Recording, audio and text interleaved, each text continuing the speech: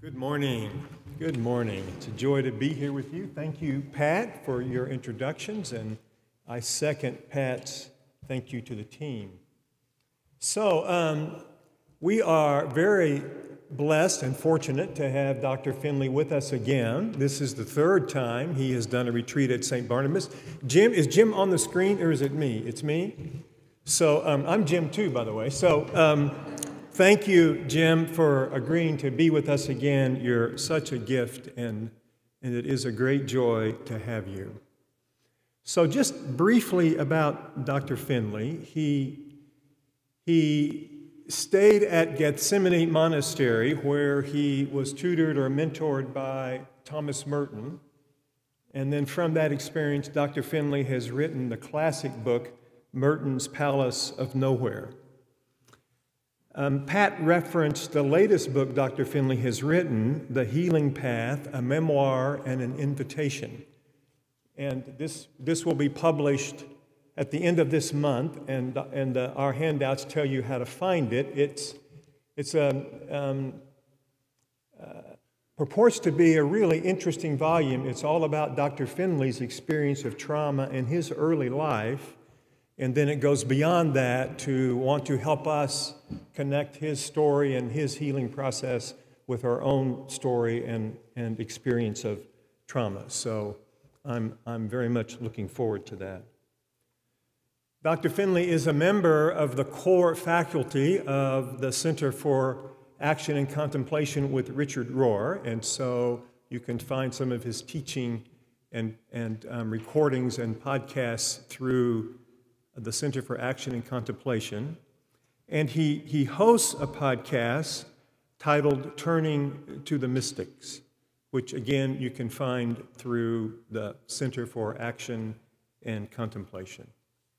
So without much more, let me just say personally, it's been my experience to visit with Jim a few times, and so much so that I'm comfortable calling him Jim, and he's been a great gift to me as well as his teaching and his books. So without more, I turn to Dr. Finley, and I trust you'll be seeing him right away. There he is. Great, good. Thank you. Can you hear me okay? I can't see any of you. I see an empty pulpit. So if you can't hear me okay, I'm assuming you'll stop me. So someone will, and so we can take care of the volume. First of all, I want to say how pleased I am that I was able to accept the invitation for us to join you this morning for these reflections on the spirituality of healing. In these reflections, I'm going to begin by sharing my own story from the memoir. And the memoir is an attempt to share in a very honest and vulnerable way about my own experiences of trauma and how in the trauma I experienced the presence of God sustaining me in the trauma. And so what I'm really exploring here first within myself is the mysterious place where suffering and the presence of God touch each other, or the mysterious place where in the suffering we can't experience God's presence. That sometimes when the suffering is so intense, it closes off experiential access to God's presence. It can get so intense we can't even find ourselves. But as things settle and we get some breathing space, we can sense something of the sustaining presence of God sustaining us in the trauma. And I want to look at lessons to be learned in this journey. And I'm going to then move from my experience to these lessons, and we're going to be moving on into how, after I left the monastery, what I learned from the men and women who shared their healing journey with me in almost 30 years in psychotherapy and in contemplative spiritual direction. So I really want to move then I guess first this way for my story, and then I want to move to the insight that each of us is a unique edition of the universal story of being a human being. And this story is playing itself out in endlessly varied ways. Is my life, is your life, is the life of all who live with us on this earth. We're all woven together in the communal mystery of the human experience. And moving from my life to our life, then touching you and your life. On where are you at in this process on the spiritual dimensions of healing, where the presence of God and suffering have touched you and merged and blended in your own life? And where are you now with that? So it's really meant to be a kind of Lectio Divina, or a heartfelt meditation on the interior foundations of suffering and the interior foundations of the deep healing that spirituality brings into our life. And I want to say too that I'm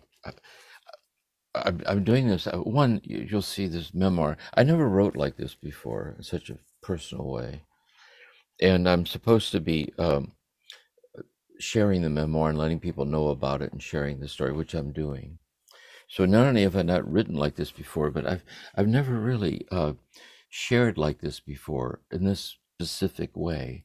So I'm finding my way. So this is, you're a guinea pig. This is the first time that I've done this. So it's in God's hands. We'll see how it goes. But I hope I don't get traumatized if I fall apart talking about the spirituality of trauma, because I can't find my place in my own notes, and we'll see what God has in mind. We'll just flow with it, see what happens. I'd like to begin with the reading, the opening pages of the introduction. It's the only reading that I'll do in any substantive way, but I want to give you a sense of the tone of it, and then lead into the lessons learned. So I'll begin there.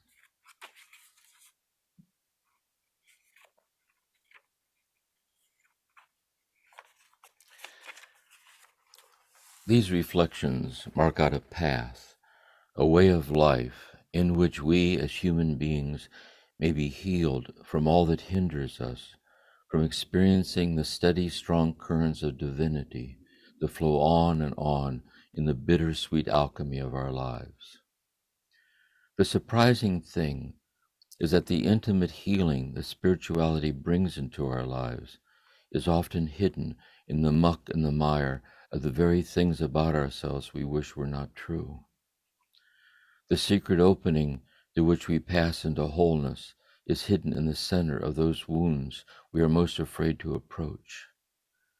The door that grants access to boundless fulfillment is hidden in the unfinished business of our lives, the places where we do not want to feel vulnerable, the things we tend not to sit with and listen to, the sometimes sad, sometimes tender, sometimes disarmingly simple, sometimes joyful things that make up the intimate substance of who we really are and are called to be.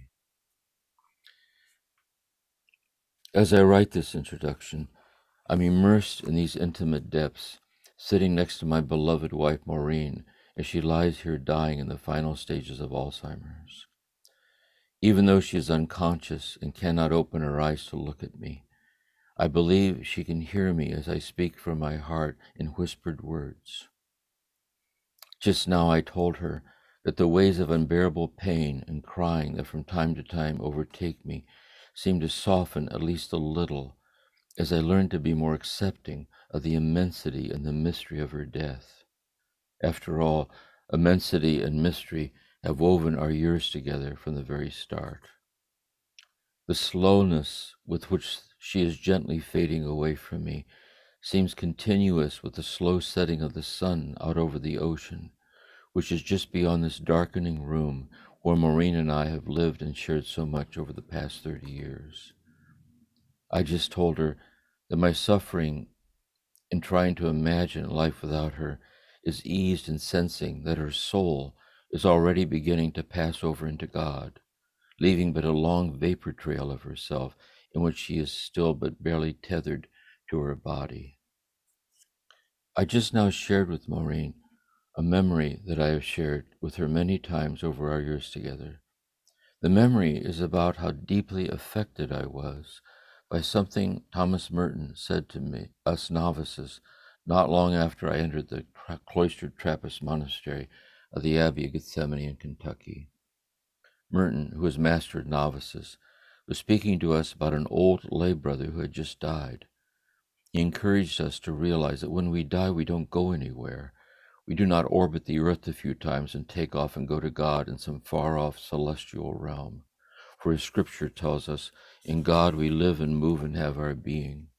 All the angels, along with all the blessed who have crossed over into God, are here with us in the vast interiority of God, in whom we subsist as light subsists in flame. But we tend not to see the deathless mystery of God, nor do we tend to see the deathless mystery of ourselves, subsisting in God breath by breath, heartbeat by heartbeat. I think this is what Jesus meant in telling us that we have eyes to see but do not see. Finally, we tend not to see the deathless mystery of ourselves, of others, and of all things that alone is ultimately real, hence the fear and confusion in which we lose our way in this life. As I write these words, I know that the depths of presence and love they express is all-encompassing, vast, and true. But here's the painful, intimate thing, the density and intensity of the dread I feel, and not knowing how I'm going to be able to survive without Maureen closes off my ability to experience the consoling truths these words embody. In moments like this, I've come to understand that God is a presence that protects us from nothing, even as we are inexplicably, unexplainably sustained in all things. I'd like to reflect on this. I guess one way of looking at this is I'm trying to find a way to move beyond the topic of suffering, to bear witness to the intimate immediacy of our suffering. And I'm trying to get beyond the topic of spirituality. I'm trying to bear witness to the intimate heart knowledge of God's presence, sustaining us and carrying us forward in each passing moment of our life. And I'm trying to find that mysterious place where these two realms and touch each other and merge with each other, the presence of God in the midst of our suffering. So that here, as with Maureen's death, that the suffering often is, when it's really intense, it closes off experiential access to the presence of God.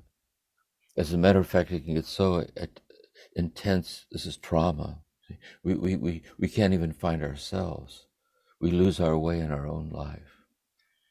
But when there's some breathing space, often sometimes with the help of just one person who cares about us or is there for us, and we breathe into it, we can see something of the presence of God shining through the suffering, sustaining us in the suffering. And so this is the territory I'm trying to explore here. It's not easy to talk about. We can poetically explore it and try to find a way to renew our renewed awareness of it in our own life and so forth. And so that's our intended agenda here, our purpose.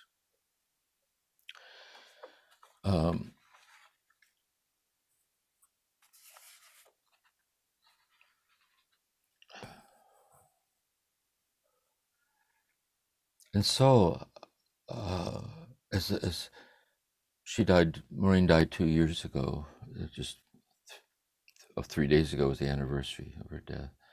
And it's become much more gentle with me now. I'm much more at home with it. And I very much feel her deathless presence here with me in this house where we lived together all these years. And just the mystery of it all. And I realize I'm at a very mysterious place of my own journey as I'm about to approach my 80th birthday. Richard Rohr is going to come visit me in my home here tomorrow, so I look forward to that. We're both about the same age. And so I'm in a way, I'm beginning at the end, in a sense. And then I'm starting out at the end where I've arrived. This is where I'm at.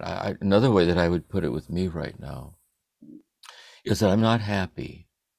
I'm not happy because she's not here physically. I'm not happy. But I am amazed, and I am at peace, and I am grateful. And I trust the unfolding ways of God in my passage through time from birth to death. And so now what I want to share then is I want to go back to the beginning, to my very earliest experiences as a small child, on how I got here. And here I want to suggest to you a meditation practice if you're so inclined to do this at home, which is what I did here too, is to write a memoir, to write your memoir, and write it in the present tense at the feeling level. So it isn't just that you're going to remember something that happened in your early childhood, but you're going to go back and try to remember the way as a small child you experienced and how you understood what was happening to you. And reflect upon how that childlike experience, that experience, how it has settled into you and can linger on within you. And how over the years you've learned to try to grow into more mature understanding of the journey itself and looking back at that unfolding process. And also to be very careful as you move towards a more inclusive or more mature or more reality-based understanding of yourself, that you be careful not to close off experiential access to the mystery of childlike wonder. Jesus says, unless you accept the kingdom of God as a small child, you shall not enter it. Jesus said, be wise as a serpent and simple as a dove. To be wise as a serpent is to be street smart, is to walk your walk. As the years go by, hopefully, we grow into more inclusive, more understanding, more insight, more maturity, I guess. But being careful that we don't close off that childlike openness, that mysterious wonder, that disarming wonder, like this, that it stays, not just stays alive, but it even deepens over time, like this.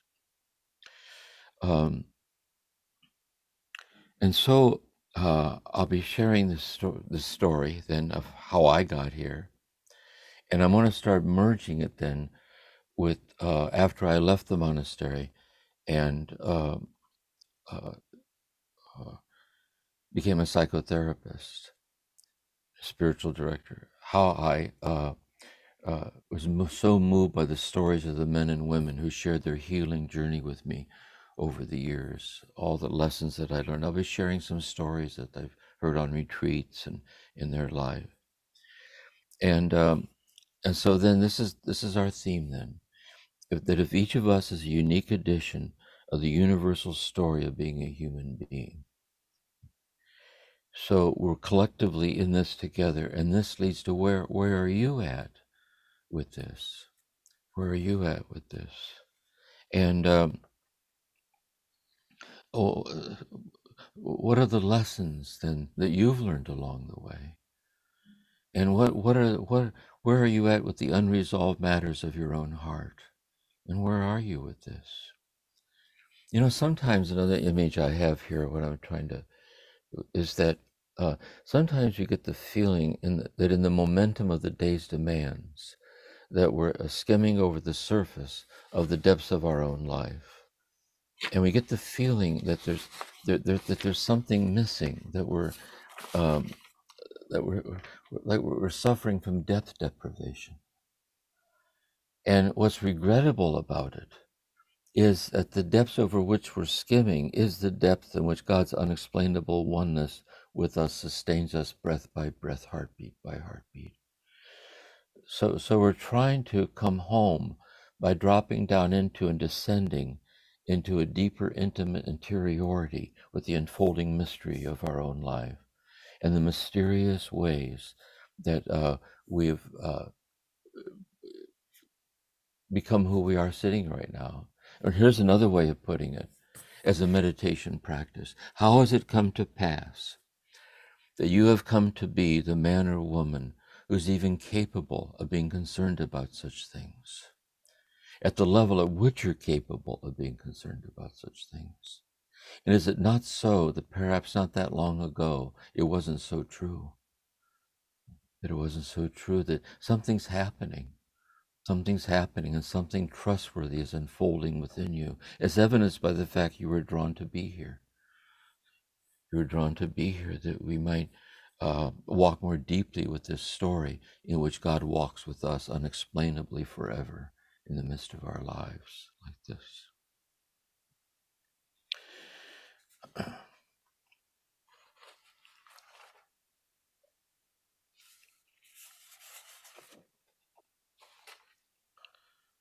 want to say another thing here about how we're speaking here and what we're attempting to actualize.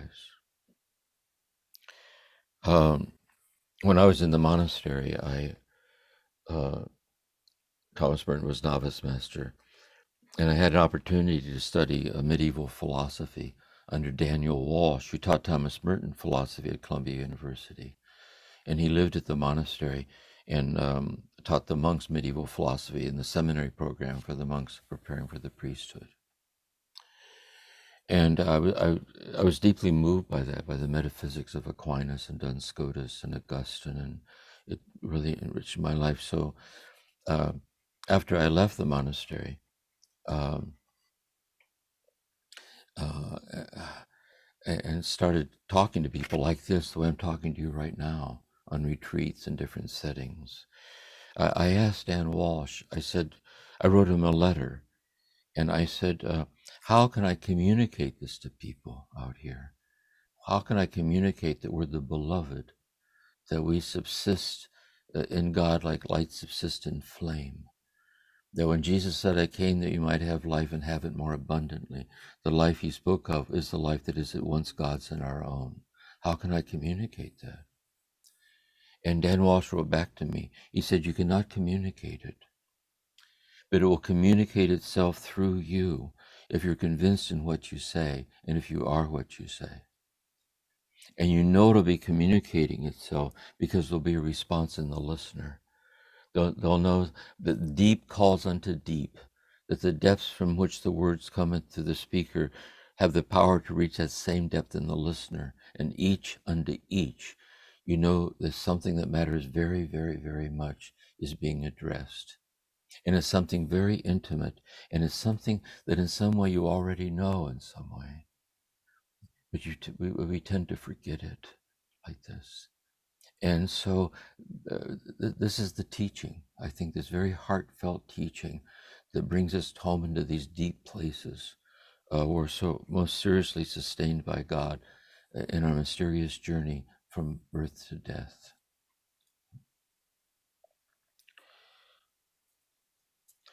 And so with that, then I'd like to share some of my own story again, and then gravitating in this and in the second talk more to your story like this.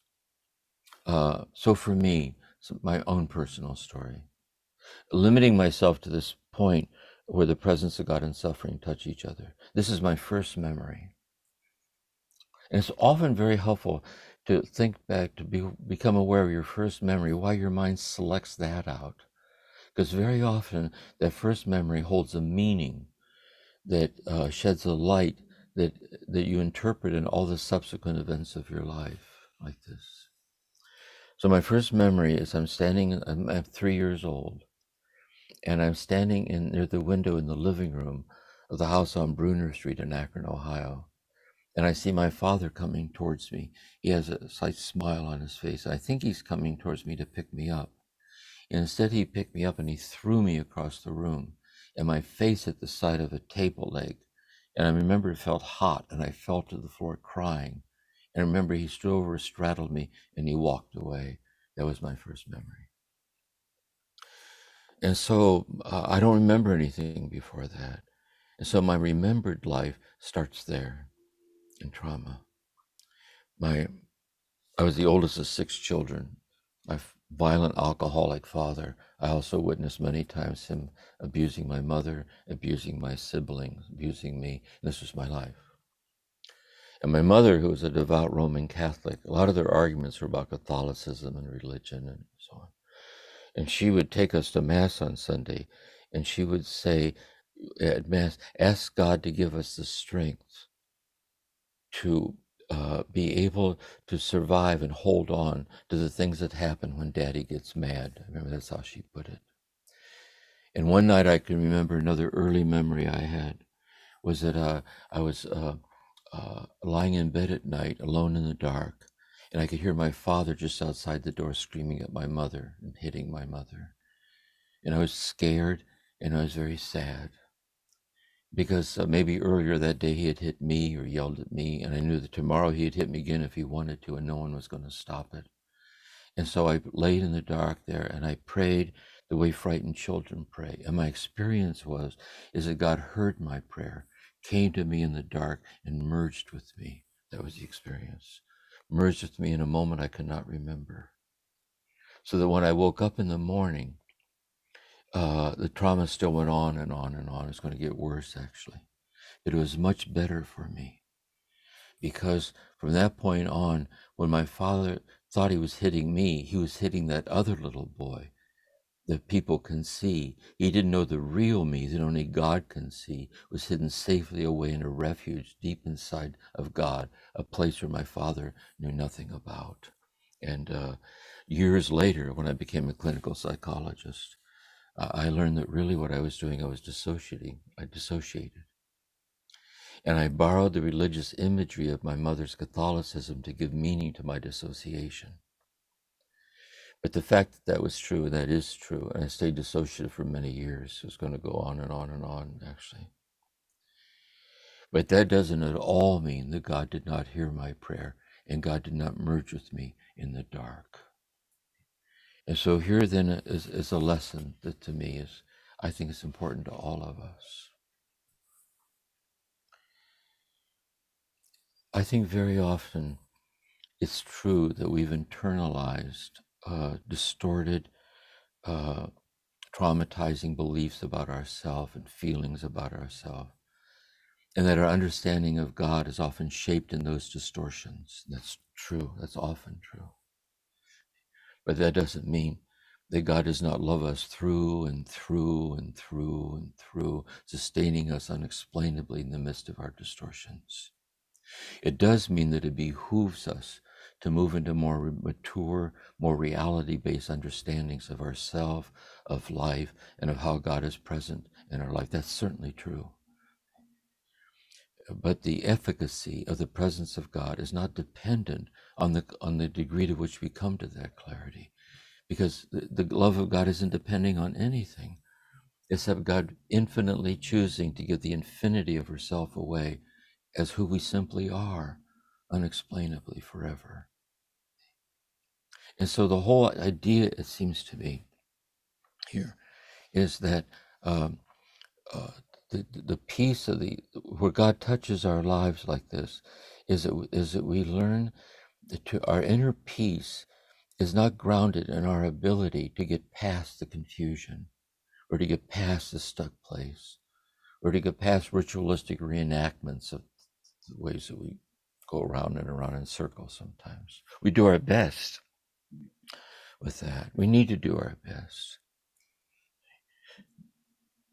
Rather, we need to put our faith in God, whose infinite love for us is in no way diminished by our confusion and our wayward ways.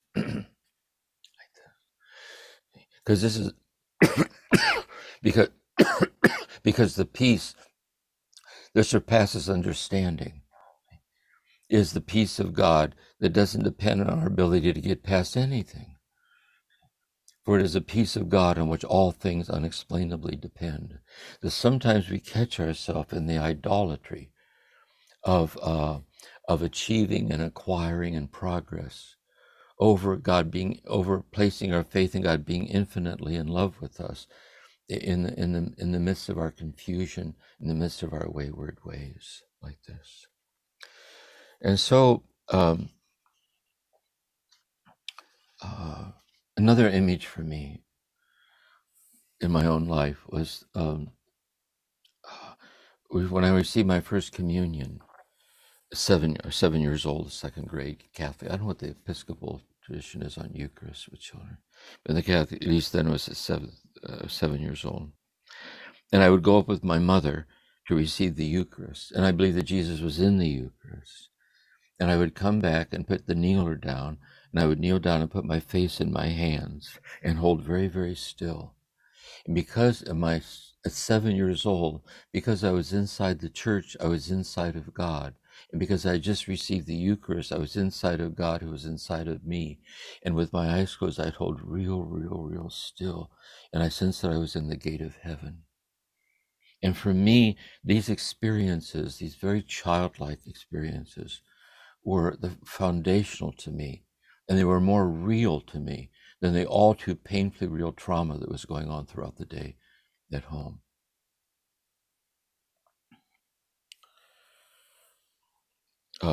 When I was in the 7th grade, my mother came to me and said that after this, as children go up to bed and we were asleep, my father would stay up at night drunk and angry. And she felt that sometimes his anger got so intense that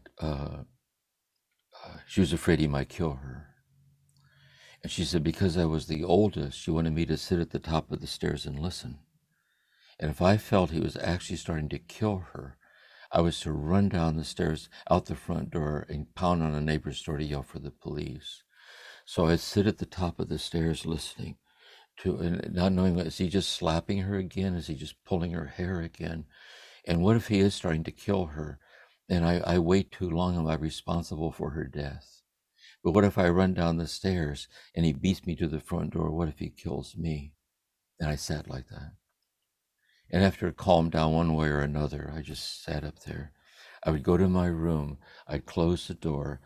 I had a little vigil light. It was in a blue glass vigil light. And I would light the vigil light for a statue of Mary. There was this icon there of Jesus, Bible there. And I wrapped my rosary on my hands. And I would sit there in the dark. And I would bow over and touch my forehead to the floor the way devout Muslims pray, asking God to give me the strength. And I was given this strength unexplainably, like this. And that was what my life was like. That's what my life was like. And when I was in the 9th grade, I was attending an all-boys Catholic school taught by the Holy Cross Brothers at Notre Dame. And the trauma had gotten worse at this point, the violence and so on. And he mentioned monasteries. And I'd never heard of monasteries before. And he said they're places where people go to live in silence, seeking God for the salvation of the world. And he talked about Thomas Merton. And he mentioned that Thomas Merton wrote a book, The 7-Story Mountain. It was on the New York Times bestsellers list. And as a young man, he left Columbia University grad studies and entered the monastery, where he lived as a cloistered monk and wrote these books of God that moved so many, many people. So that day after school, I went up to the school library, and there was one book by Thomas Merton there on the shelf. And it was The Sign of Jonas, which is a journal that Thomas Merton kept in the monastery. And when I opened it, on the opening page of the journal, Merton wrote, he said, "As for me, I have but one desire, the desire for solitude, to be lost in the secret of God's face." And at 14 years old, I didn't know what that meant, but something in me did and said, "Me too." And in that moment, it was given to me that I knew more than I knew that I knew. I wanted to be lost in the secret of God's face. And I got my own copy of The Sign of Jonas. And through the 4 years of high school, as the violence went on and on and on, I would sit absorbed in the journals of Thomas Merton, because of I could tell he was speaking from such a deep and beautiful place that it wasn't hearsay. It wasn't hearsay, and he spoke with such a vulnerability. I think if he would have talked like some lofty person that had everything figure it out, and he was speaking from on high, it wouldn't have touched me so. But he was so, in the journals, he was so honest about his own struggles that it accessed me and it spoke to me. And I began to then to feel that I was being called to enter the monastery. And so when I graduated from high school, my father didn't go to my graduation. He was drunk, he didn't go. And he didn't know anything about my desire to enter the monastery. I was writing to the monastery. I had the letter sent to my grandmother's house so he wouldn't see the mail. And he was out trimming the hedges. And I told him I wanted to go be a monk. He said he wasn't, he said he'd never heard of such a thing. What is that? So I explained it to him as best I could. I wanted to go live a life of prayer and seek God and so on. And he said to me, he said, if you go to that place, he said, I'll kill your mother to punish you. He said, that's not a threat. He said, that's a promise. I'll kill her. And I just walked away. And I was used to that. And that night I got up in the middle of the night. I left a note on my bed. I took my high school book bag with a change of underwear, a rosary, and the missal for Mass, and a change of socks or something, I don't know. And got up and walked in the dark to Saint Barnabas Church, where I went to Mass, walked across the street to the Greyhound bus station, and went to the monastery, which radicalized me in God. And the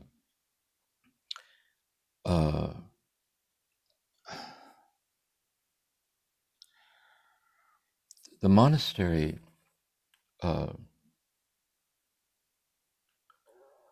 understand this is a cloistered Trappist monastery. So in the Catholic Church, there are most orders, like the Benedictines and the Jesuits and the Franciscans, they have like an active ministry. It's a vowed life, a consecrated life with a ministry. But the cloistered contemplative orders, there's no outward ministry. They don't serve the poor. They don't work in parishes. They never leave. And as cloistered, no one comes in. It's the anonymity of God. And it's this hidden life of a God-seeking life, believing that in fidelity to the hidden life, that it touches the whole world in ways we don't understand. And I felt called to that life. And so for 6 years, I got up at 2:30 in the morning for chanting vigils. We chanted the Psalms 7 times, the canonical hours throughout the day. It was a life of silence. We didn't talk to one another. We used sign language. And you weren't supposed to make useless signs. It was considered frivolous to make useless signs. And so for the 6 years that I lived there, I don't know how many monks were there then, a lot more than now, maybe 200 monks. I never once spoke in a dialogical way with any of the men that I lived with for the 6 years. And in this communal silence, this God-seeking silence, and chanting the Psalms, slept on a straw mattress on boards in a common unheated dormitory. And my life, and when I went in to see Thomas Merton, I was right out of high school. And when I went in to see Thomas Merton, I was so moved by it that this person who wrote this book that so accessed me and brought me to the monastery, that I was going to be able to sit with him face to face so he would guide me to God. But because of my trauma, I had issues with authority figures. So I wanted him to think well of me. I wanted him to guide me. And in my trauma, I was so nervous, my voice was shaking, like I was having a hard time getting my breath. And he said, what's happening? And with my voice shaking, I said, I'm scared because you're Thomas Merton, I said. And I was so embarrassed because I didn't want him to see the way inside I knew myself to be. And I tried to hide it from myself and everybody because I was ashamed of it, this fear that I carried. And then he said something to me that just was one of these moments that changed my life, really. You know, one of the signs of authentic depth in God is it heightens our empathy with the suffering of others. Where it doesn't lessen sensitivity to the suffering of others, but it heightens the sensitivity. You know how sometimes if you've ever had a friend or someone who's really suffering and they're just hurting, they're just beside themselves, and you say something that helps, and you don't know how you knew to say that. Like there's this grace givenness like this. And as a mystically awakened teacher, I was sitting in the presence of this person. I saw him as some towering figure, like way beyond anything that I could ever hope to attain. And what he said to me was, I worked at the pig barn at the time. They have a big farm operation. He said, every day under obedience, I want you to end afternoon work early before Vespers, clean up, and come in here and knock on the door and tell me one thing that happened at the pig barn that day. And inside, I remember the voice said inside, I can do that. And I would go to knock on the door, and he'd be typing on one of his books. I could hear the typewriter going. He'd push the typewriter aside, and we would sit there, and I would tell him something, and he would listen. He tracked with all of it, and how's sound number 5 doing, and all of it, and it leveled the playing field for me, just completely leveled it. And of all the things that I've studied about Merton's writings and all that I've taught on Merton, I don't know if anything went as deep as what happened when it leveled the playing field in being one with me in my brokenness. I was so moved by that for me. And he led me to the teachings of the mystics and to the radical awakenings that I was going to have there, like this. And so I want to share 2 graces here that changed my life radically.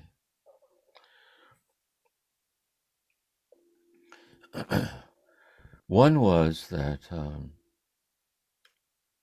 I got permission from Merton to spend some time each day in the hayloft of an abandoned sheep barn that was across the flatlands there. And I was up in the loft of this barn, and the loft doors were always open. Part of it looked up over the woods. His hermitage was right up through the woods, but off to the side was this meadow. And I would read the Psalms and just be there. I remember it was very hot, and I was walking back and forth reading the Psalms. Excuse me.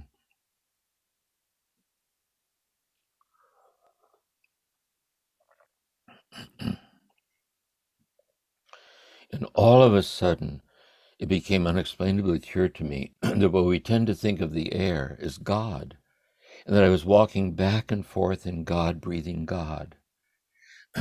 and and this atmospheric God that I was breathing was all encompassing. So if I would try to run away from God, no matter where I would run to, God would be waiting for me when I got there.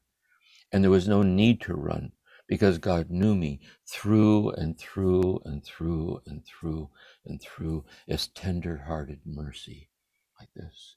And I was so moved. There was no emotions. There was no visions, but it was as tangible as this. It was so real to me.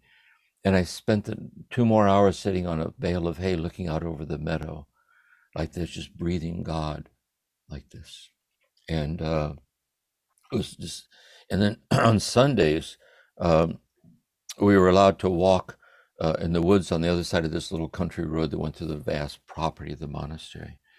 And some months later, it's cold in Kentucky. It doesn't snow a lot, like it did when I was in Ohio. I'm in California now, but it snowed. And on a Sunday afternoon, we were allowed to have a long interval where you could take walks. And I walked up through the woods in the snow, and I sat at the base of the tree in the snow, and I put my head back against the tree, and I looked up to the bare branches and the snow coming down to the bare branches, and it was so quiet. You could hear that quiet hiss sound the snow makes when it hits the snow, like this. And as I was looking up to the bare branches like this, a full-grown deer came by. Well, but I was upwind, downwind from the deer, and I was sitting so still, the deer didn't see me. It was just maybe like 20 feet away from me, full-grown deer. I put a head full of antlers, eyes full of God, and it turned and looked at me, but I was so still was I that it didn't see me. And it walked on through the woods like that. And my heart was pounding because I knew if I scared it, it could hurt me. And it walked off into the woods. And I looked up to the bare branches of the trees like this.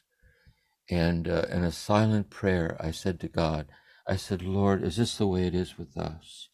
That as I look up to these bare branches with the snow falling from unseen places in a slate gray sky, that I'm looking right at you and I don't see you. And if I don't see you, then I don't see me, because I don't see that I and the snow and the trees and the deer, we are your manifested presence. And I just sat like that. There were a lot of moments like that for me there. Changed my whole life. I can't tell you, really. And Merton introduced me to the Christian mystics, to Saint John of the Cross. And I can remember the very first time that I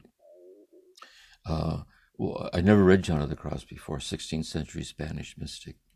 And I walked out into the woods. I sat at the base of a tree, and I opened and I read the first opening pages of St. John of the Cross, like this. And John of the Cross's voice was the same as Merton's voice. That is, Merton's voice was the mystical lineage of Christian consciousness. And I didn't understand a lot of what John of the Cross was saying. It went over my head, but it was more like hitting me in the chest and the stomach, like music. Like it was just so intimate and so heartfelt to me, like this. And so it was in moments like this that I don't know. I just I just thought I was home free. Really, I was going to spend my life there, and so on. And I'll end on this note. We'll pick up next time. And then what happened is that I was sexually abused by one of the monks, a priest, my confessor, and who Merton thought very highly of. Everyone thought so highly of this person. And I had a breakdown. I became extremely dissociative and paranoid, and I felt that, I worked it was in the winter time, and there was a sow herd. There was a boar that ran with a sow herd in the woods, and my job was to go out and check on the sow herd, and I was responsible for this thing, and the boar walked out on the ice and fell through the ice of this little lake there in the woods and drowned. And I felt as I was walking around, I felt I was unraveling, and that sanity was like thin ice over icy cold black water, and it was cracking. And if I fell through because of my trauma history, I might never find my way back again. And so I left. I didn't tell the abbot what happened. I didn't tell Thomas Merton what happened. I didn't tell John Hughes, who was a psychiatrist. I just left. And so here's the lesson here. Is see, how can we learn to be healed from all that hinders us from experiencing the steady, strong currents of divinity that flow on in the bittersweet alchemy of our lives? The alchemy is just not how phases of happiness can unexpectedly become precipitously sad or frightening, nor is it how something so sad can suddenly break wide open with liberation, like an unexpected gift or a love or a presence or a child or something. It isn't just the rhythm of darkness and light and birth and death, the rhythms of your life, the rhythms of my life, like this. Rather, see, the alchemy, the alchemists of old were trying to turn lead into gold. And lead into gold is, how do we turn the unrelenting unforeseeableness of life? How can we learn to experience the steady, strong currents of divinity that flow on and on and on, so unexplainably, that it brought me and brought all of you up to this very moment that I'm talking right now, like this. How has this come to pass like this? See? And how can I learn to find my way to this groundedness? that's always there, and finding my way to it. How can I abide in it? And how can I learn to share it with others? So I'd like to end with this story.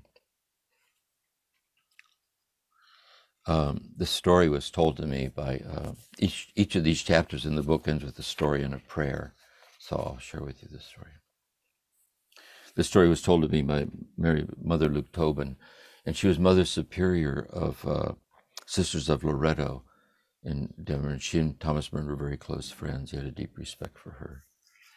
And the story is this, is that, in the early church, men and women went out into the desert for this interior martyrdom, to be transformed by God into God in solitude. And there's a story then of this hermit who heard a knock at his door. And when he opened it, it was a mother and a father with their little girl. And the parents said to the hermit, they apologized for intruding on his solitude, but they said, as you can plainly see, an evil wizard has turned our daughter into a donkey, and we would like you to pray over her so we can have our daughter back. The hermit said, I see, come in, come in, come in. And he had him sit off to the side, and he asked the little girl if she was hungry and would like something to eat. She said she would like that. And so he was talking to her while he prepared a meal for both of them. And they sat down, and he asked her about herself, about things about her life and so on. And as the parents were watching how lovingly he spoke to the little girl and how attentive he was to her, they suddenly realized the evil wizard did not cast a spell on their daughter, turning their daughter into a donkey. The evil wizard cast a spell on them to believe that their daughter was a donkey. And so when they left, they were so relieved and grateful to have their daughter back. And the little girl was so relieved, because it's very hard to be a little girl when your parents think you're a donkey, especially if, because you're a child, and to avoid the confusion, you start believing it yourself. There's like a shame-based, traumatized place within yourself that you don't know what to do about it like this. So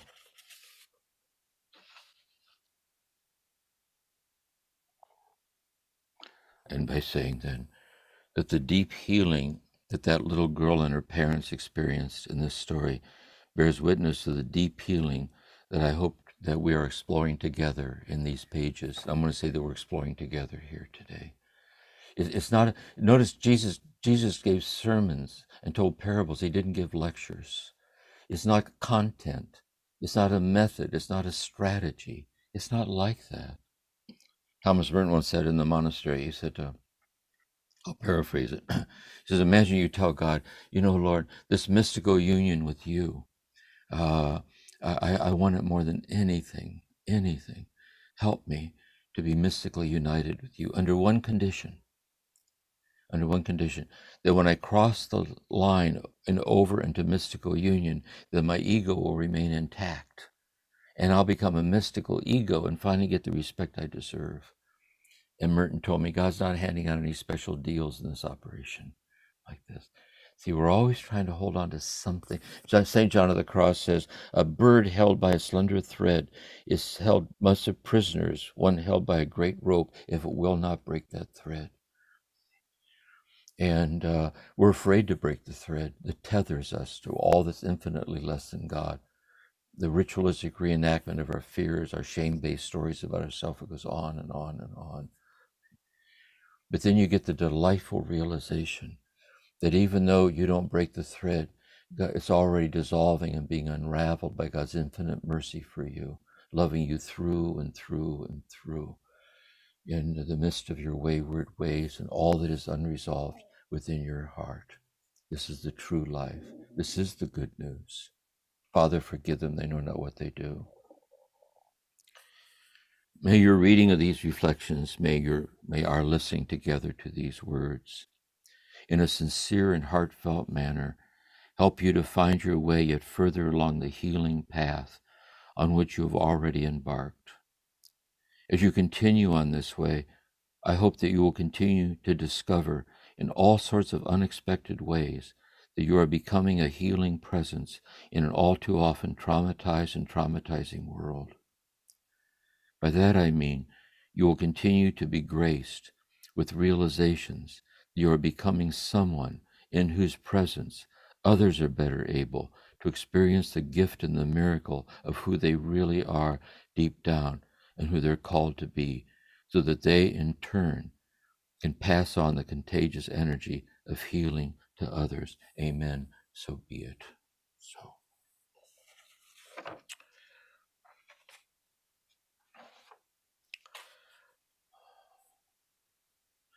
So we now have 15 minutes for a dialogue. And here's the idea. Those of you who have any questions, if you begin filing out now and lining up at the microphone, so you're already lined up, because it's only 15 minutes.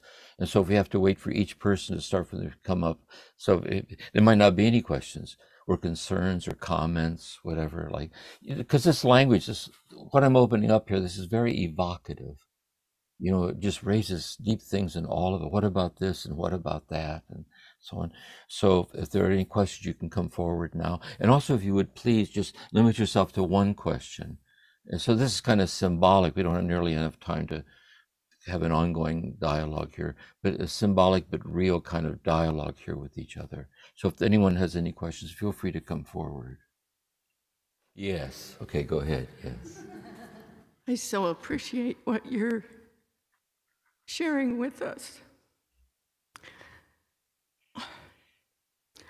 I just don't understand why a loving God allows suffering.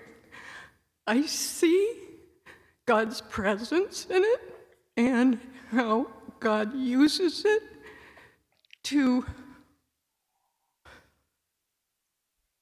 heal us and be with us.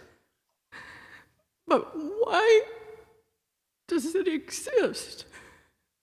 Is it necessary to connect with God and know grace and be humbled and open to receive the depth of God? But why? Yes. This is my sense of it. Yes, this is my sense of it. Like this. We don't know why. We don't. We do know that whatever it means that God takes care of us, it doesn't mean that God takes care of us in stopping the unfair, the cruel, the brutal things from happening. This is the mystery of the cross. This is the mystery of the cross, really. It kind of epitomizes this great mystery, like this, the mystery of love crucified. What is the view from the cross? Like, what's the world look like? So we don't know. Here we are. We do have this sense that we're in a fallen state. Fallen, original sin, not like there's some blight on the soul, but rather that, you know, the word trauma means a wound or a source of suffering is a trauma. And as human beings, we're subject to traumas great and small.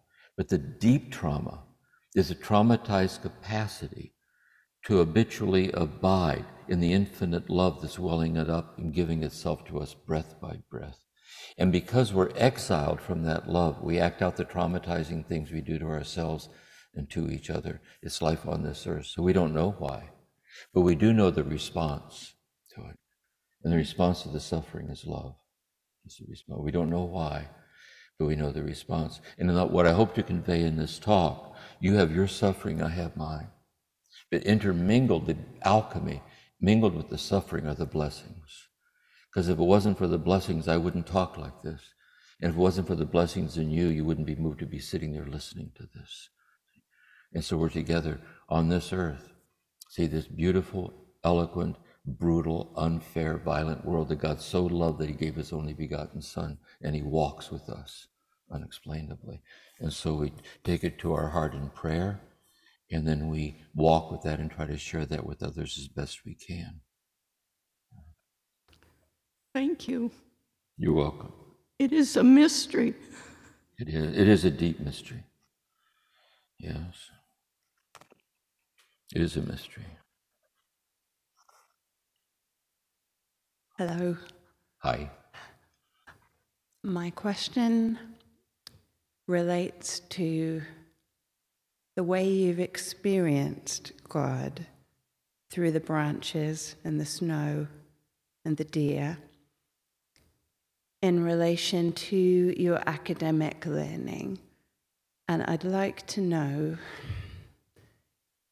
at what point in your trauma did you access the clinical psychologist learning through your doctorate, and how that met with your experiences of God and how it helped you in your way? Yes. Yes. We're talking about that in the second talk, but I'll respond briefly now, just so you know. By the way, this is a frustrating thing. By the way, all this I said today, right now, is about 9 pages of the book. You know what I mean? So it's just, what's the mother to do? You know what I mean? I'm trying to pass on something here. And the answer is that, let me read the whole book and I'll talk real fast. We would betray our subject matter, so there's like soundings from the heart, but I'll answer briefly. When I left the monastery, I became a high school religion teacher, got married, first woman I ever dated. It was a very dysfunctional marriage of 2 children. So I recreated my childhood to just chaotic kind of stuff.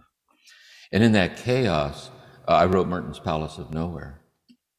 It took 5 years to write it, on how to find our ultimate identity in God.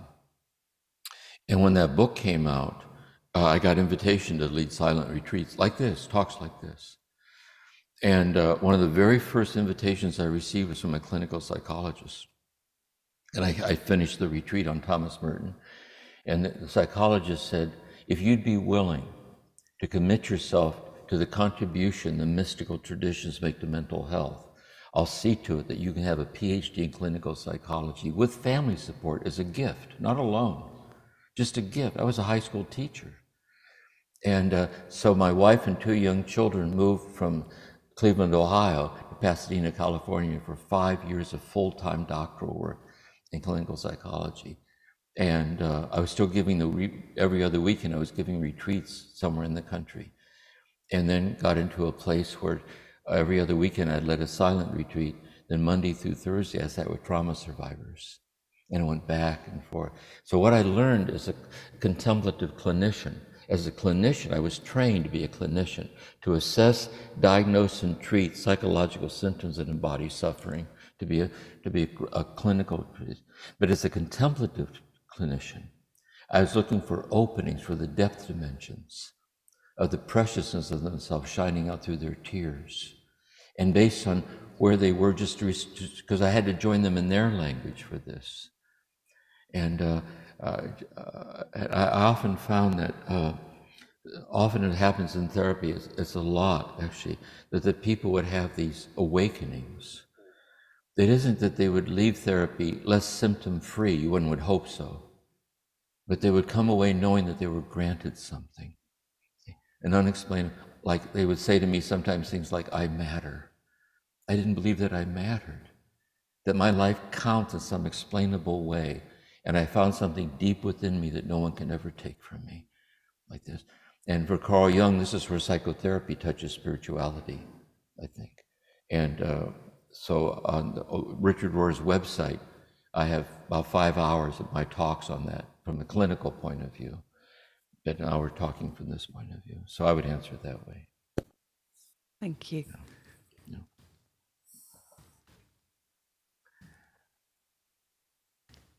Hello, I'm Kathy. Hi. Hi, Kathy. Hi. I'm really struck by 2 things you said, particularly one was the deer seeing you but not recognizing you, and this issue of, constantly seeing God and not recognizing God, with wonderful breakthrough moments. And the other is that probably 30 years ago, I picked up a greeting card and it said, it was an Ojibwe saying, I think, sometimes I go about pitying myself and all the time I'm being carried through the sky by great winds. Yeah, I love that quote. I didn't understand it at all. It was completely unfathomable, and I have kept that card. and now I understand it. So something has changed. Yeah, that's So very good. the other thing is this issue that with all of our efforts and my efforts to advance myself on the spiritual journey, are you kind of saying they don't matter all that much because God is doing the work of dissolving that tie anyway? And in that case, should we just be surrendering to that? That would be maybe the fundamental practice. Anyway, I wanted your thoughts on that. Yes. Several thoughts. Very good. I have several thoughts. One, walking this walk and living this way is to know that the things that happen to us do not have the authority to name who we are. They don't, because only love has the authority to name who we are. So we're grounded in a love that utterly transcends, yet utterly permeates, and is wholly mysteriously present in the things that happen to us, but not to fall into the idolatry of conditioned states of consciousness conditioned by conditions, but to live by this inner light in the midst of conditions.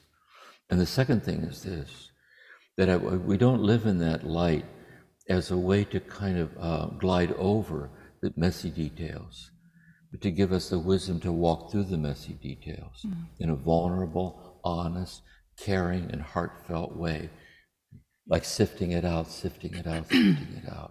And so that the wisdom over time starts coming to this sense of a kind of, the way I put it, it's incarnate infinity intimately realized. That somehow there's like an incarnate divinity woven through the very details of standing up and sitting down, of laughing and crying, of my life and your life, ribbon through all of it as a mystery, and empowering us to be present to it, and in a grounded, loving, wobbly way. That's my sense of it. So like you said in the beginning, to bear witness to it all, knowing that it's all in love.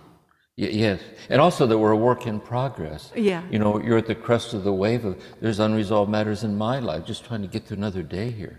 And I was so worried this morning about these talks are going to not go well, and I never did this before, and this could be my Waterloo right here, it could all be over, and I just make the sign of the cross and go for it.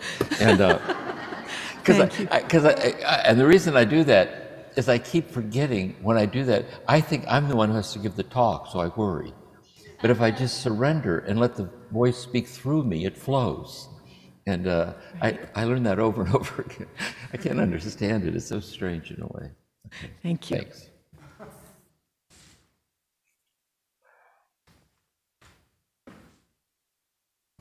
From your experience with the work of the cloud of unknowing, do you have a sense for the value of the cloud of forgetting and the possibility that God gives us a choice to suffer or not?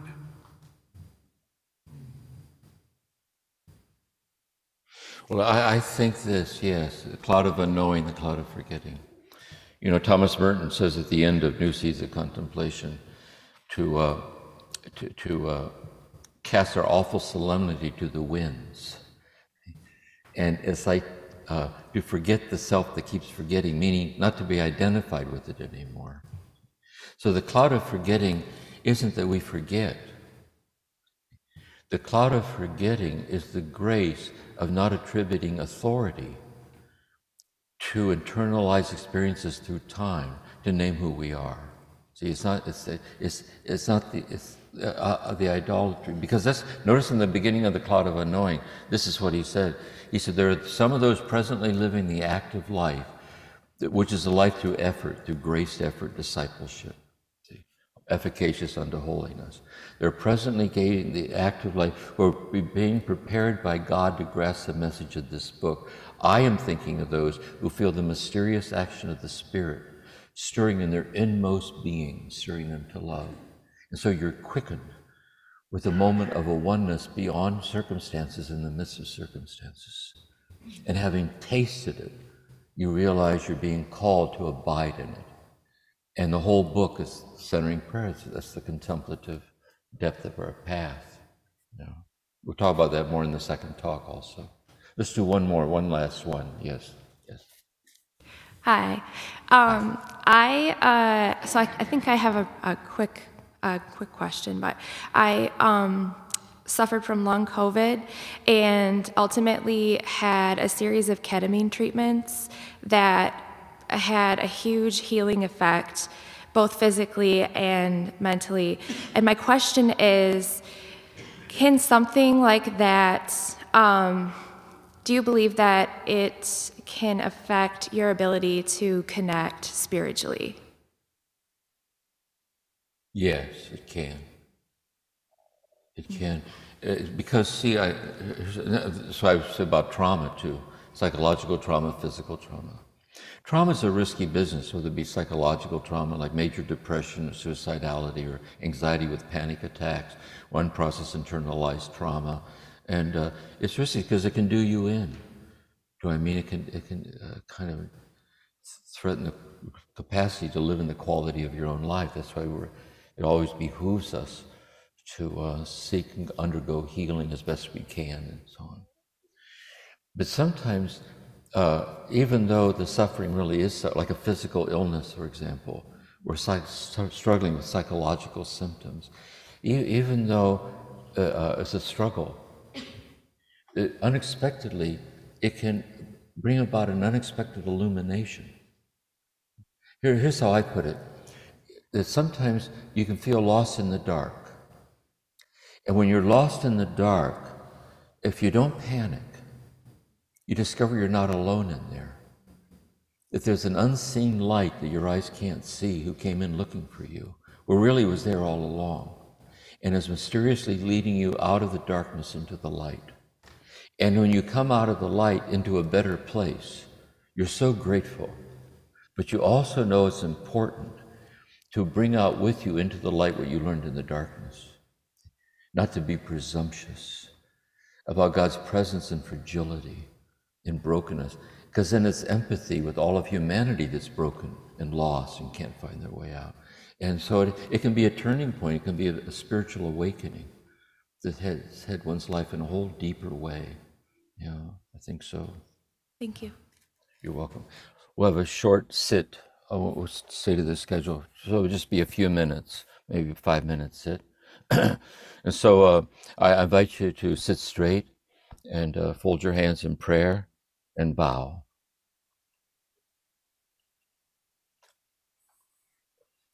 I'll ring the bell once, we'll do the sit, and then I'll ring the bell at the end, and then we'll bow again.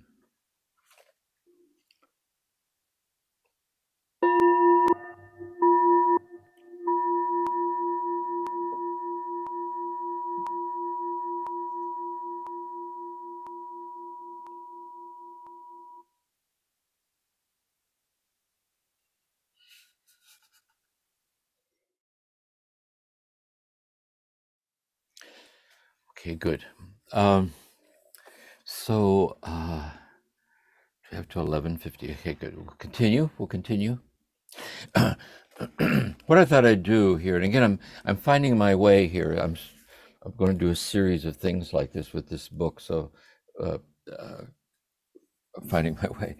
So one, I think I'll keep the way that I did the first conference. I think that works. I think I'll stay with that. I think that conveys something and carries it over. What I want to do in the second conference is I want to share a series of stories that I share throughout the book that are kind of like parables or stories of awakening, and they're out a lesson from each story, of each event, insights. First is a poetic image of awakening, kind of writ large, like poetically, like the magnitude of it all. And then I want to talk about how simple it is and calibrating our heart to a very fine scale to pick up on this.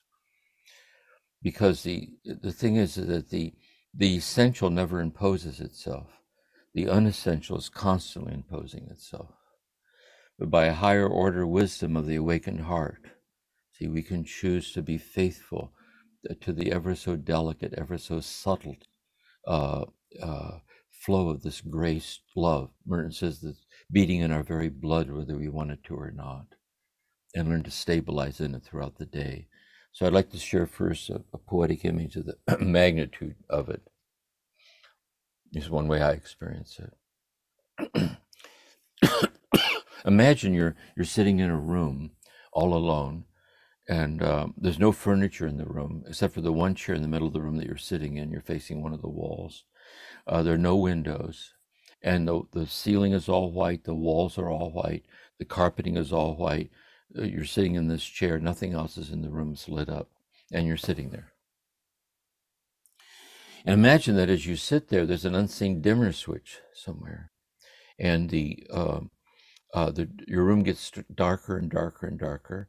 And on the other side of the wall that you're facing, there's a light getting brighter and brighter and brighter. And here it's not a solid wall that you imagine, but it's a kind of a veil, kind of a tightly stretched thin veil. And as your room gets darker and the light on the other side gets brighter, you can see through the veil. And right on the other side of the veil is God. And the saints and the angels are there, and they can see that you can see them. They're laughing, they're waving at you, and you smile and you wave back like you can't believe it. And then they kind of all pass through the veil, and they surround you in your chair. Like they encircle you in kind of a rapturous, kind of unbelievable moment. And then they pick you up and carry you through the veil to be with them on the other side of the veil. Then they carry you back and join you on your side of the veil. Then that goes on over and over, back and forth and back and forth, back and forth. And then you're sitting there, and little by little by little, the light on the other side of the room gets dimmer, dimmer, dimmer, and your light in your room gets brighter, brighter, brighter, and you're sitting there all alone like this. And you're just looking at the wall. And it is a wall. You go up and you touch it with your hand. You can't walk through it. It's a solid wall. But here's the thing. You know that at one level, to your physical eyes, your ego self, it is a wall. But at a much deeper level, you know there's no wall because you experienced it. Thomas Merton once said, when we have a unitive awakening in our life, they come in all kinds of ways.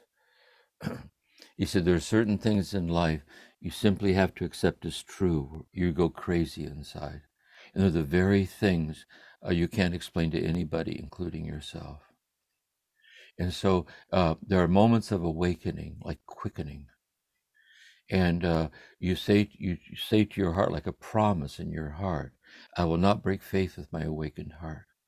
And my most childlike hour, the hour of birth, the hour of love, the hour of death, the hour of sorrow, the quiet hour at day's end, whatever, I glimpsed God's oneness with me through and through and through and through. And having glimpsed the oneness, I know that my life will be forever incomplete without it. And I know that in this moment that I glimpsed the oneness, this heightened presence, this oneness, it isn't as if something more was given, but a curtain parted, and I fleetingly glimpsed what every moment's always like. And so I will not break faith with my awakened heart. I will not play the cynic. And I think the next point I'd like to make is this. It isn't as if awakenings aren't rapturous like I just described. Sometimes very intense things happen to us for changes. Sometimes there are certain moments of awakening, and the aftermath, you're never the same the rest of your life. Sometimes when quite young, we're granted an awakening we spend the rest of our life being faithful to. So it's really true.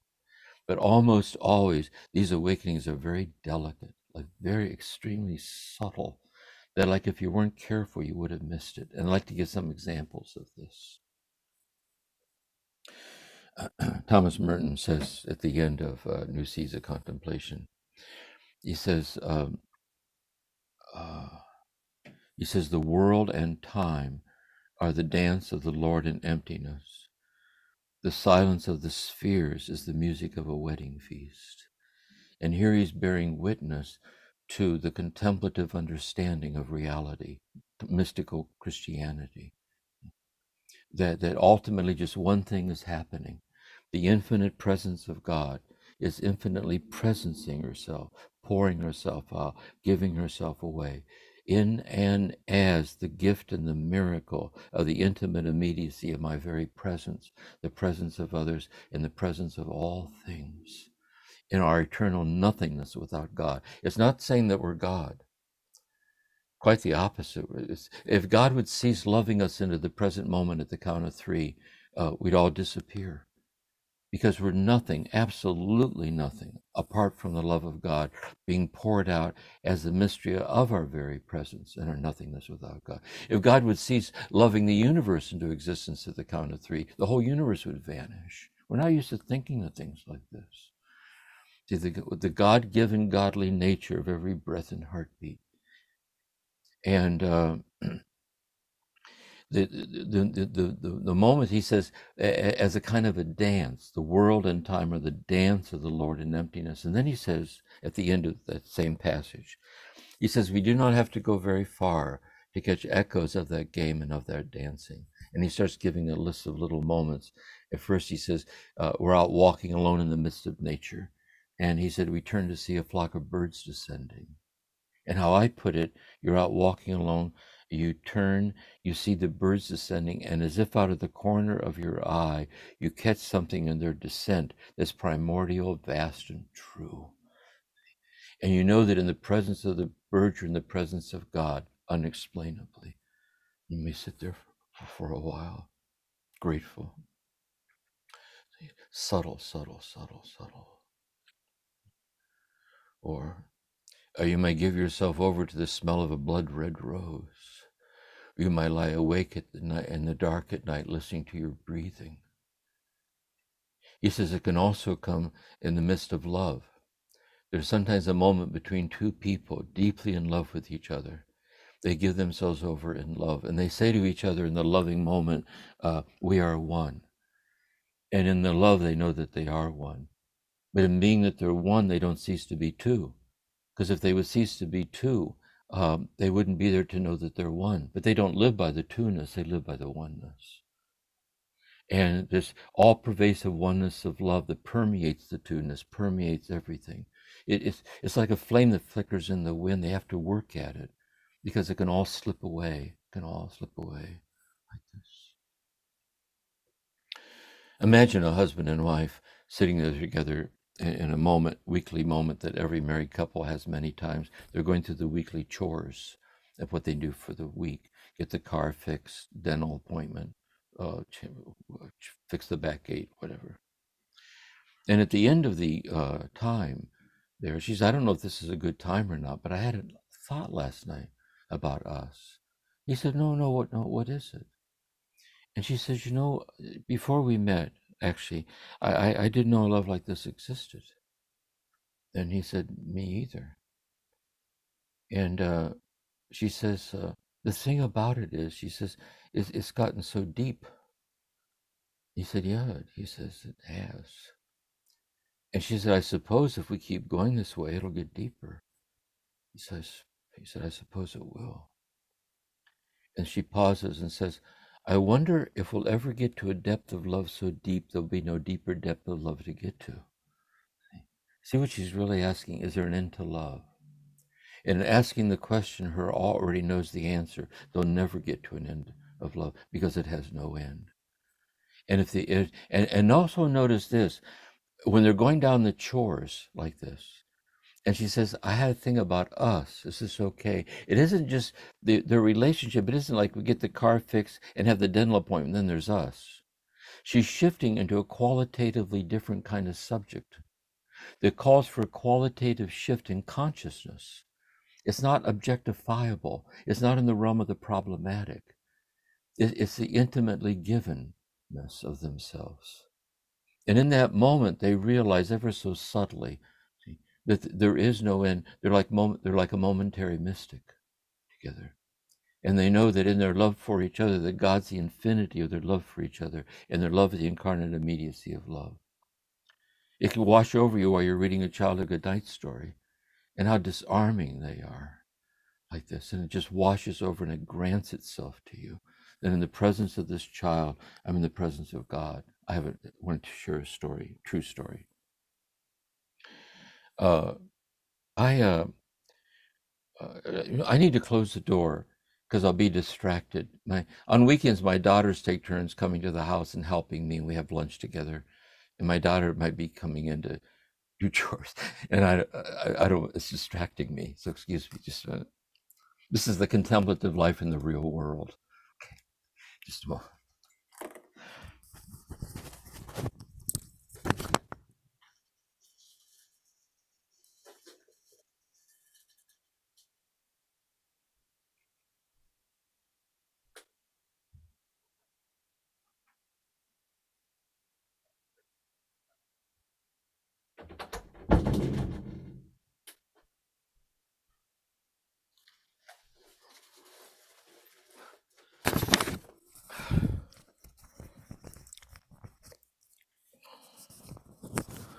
Thanks. I can't have anything.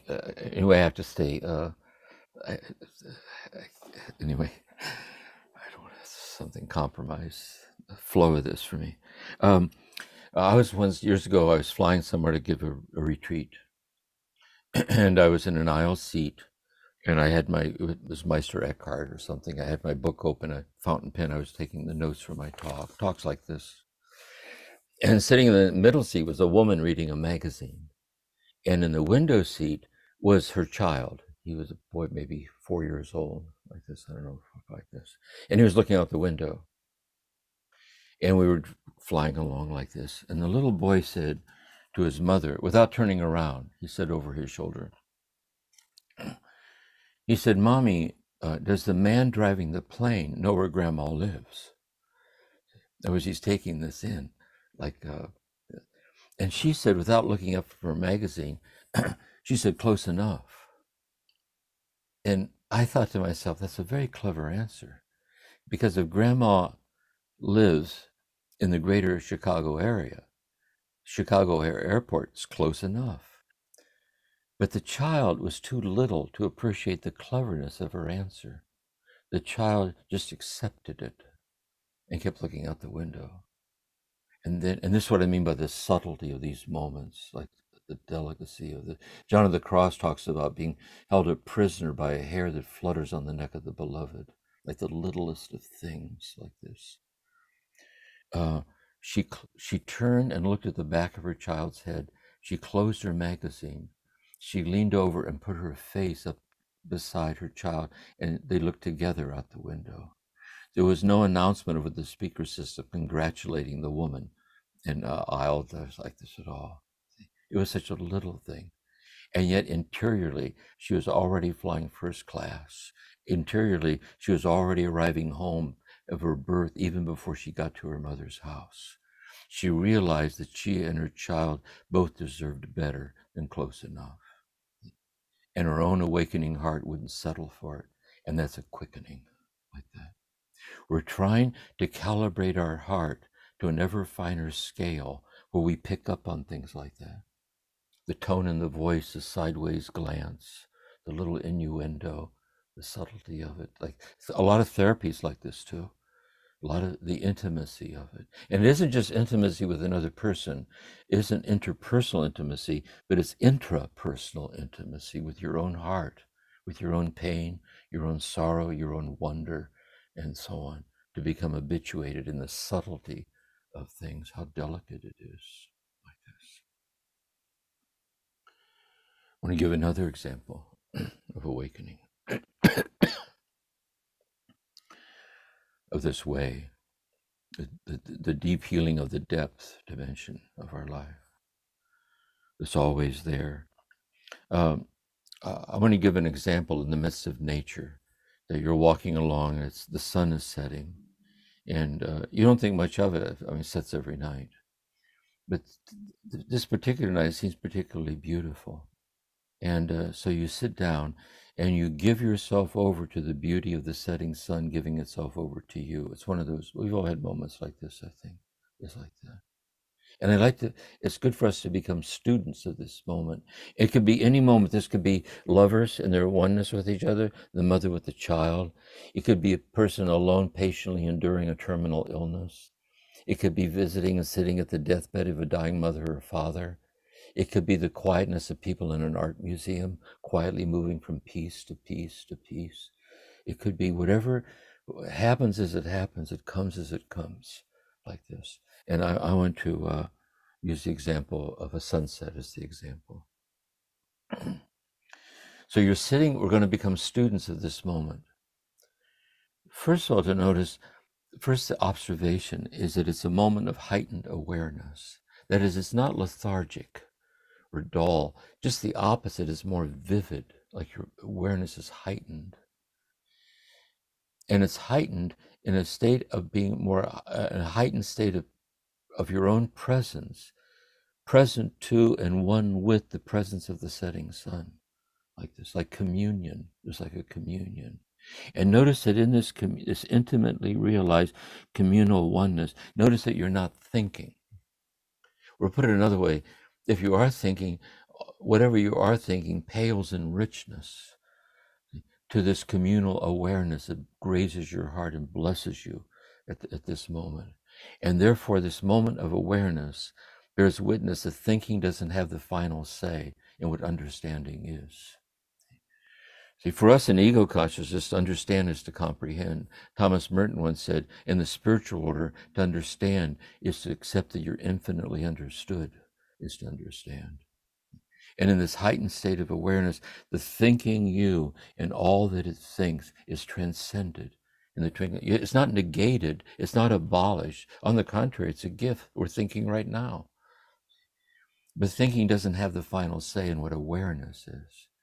To be awakened, to be awakened. I want to use this so thought is transcendent. Next, notice you don't know what this. You don't know. It isn't just that you know that it's called a setting sun because you saw one before, and your mother or your father told you that's called a sunset. It's not an act of memory. It isn't memory where you know what it is because you saw it before, and you know the name for it. Because notice, the setting sun right now it's virginal. It's not in time.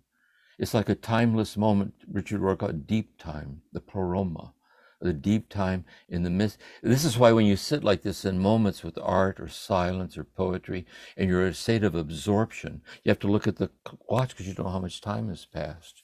It's transcending time in the midst of time. It's virginal. And there's this realization that throughout all the eons of the past, up to this moment, the sun has never, never, never set before tonight, ever. And in all the eons left to come, it'll never, never, never set again. It's a once and for all time event, the welling up of the boundaryless immediacy, intimately realized. And the remembering you in all that it remembers is transcended. Merton says, it is that in us that belongs completely to God, and it is not subject to the violence of our own will.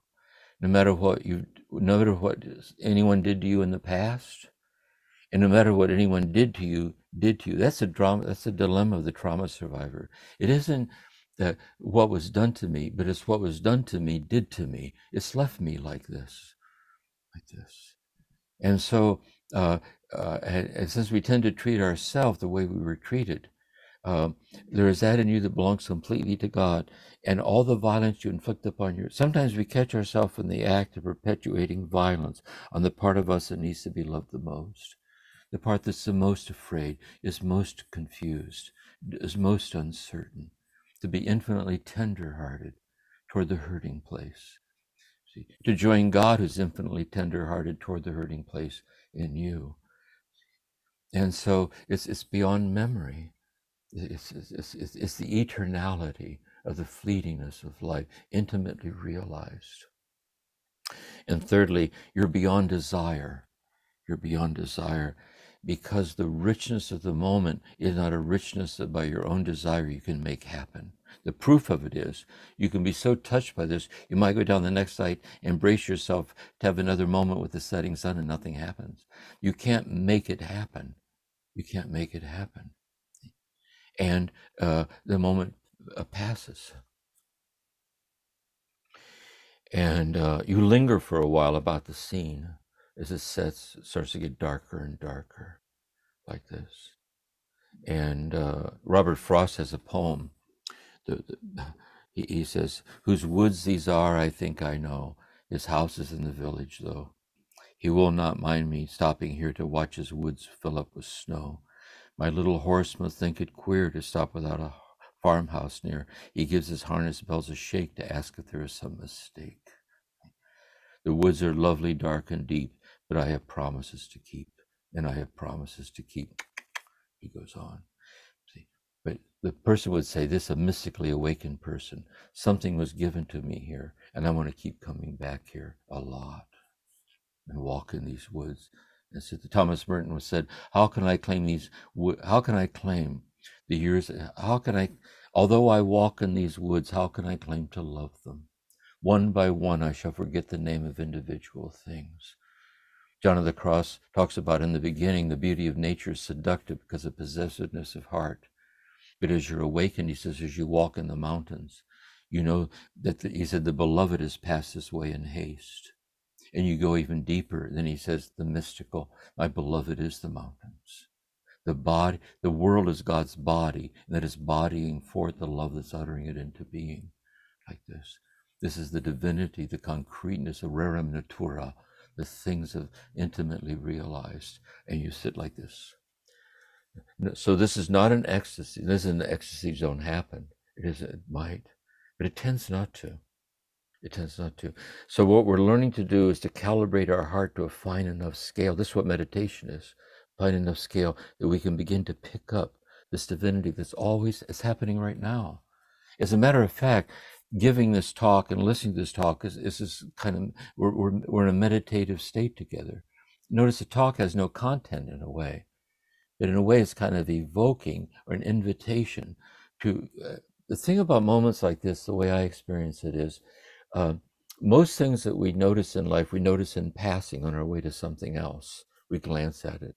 But every so often, something catches your eye and you kind of pause. And as you pause, which is kind of to contemplate, as you linger there in the wordless pause, you can feel yourself undergoing a kind of a descent, that you're dropping down into a qualitatively deeper place within yourself, in union with previously unrecognized qualitatively deeper places of the oneness with that with which you're contemplating. Us sitting here, us being together like this, the sunset, the darkness of the night, your own breath, whatever it is, the flower, the bird, it comes as it comes. It's granted to whom it granted, like this. And so the sun is setting, you get in the car and you stop home, get some groceries, you pull in your driveway and you go into your kitchen, you get your mail, you're standing in the kitchen sorting out the mail and the bills. And as you stand in your own kitchen, you remember the moment of the setting sun, like this. And you ask, here's the seeker's question. Why do I spend so many of my waking hours trapped on the outer circumference of the inner richness of the life that I'm living?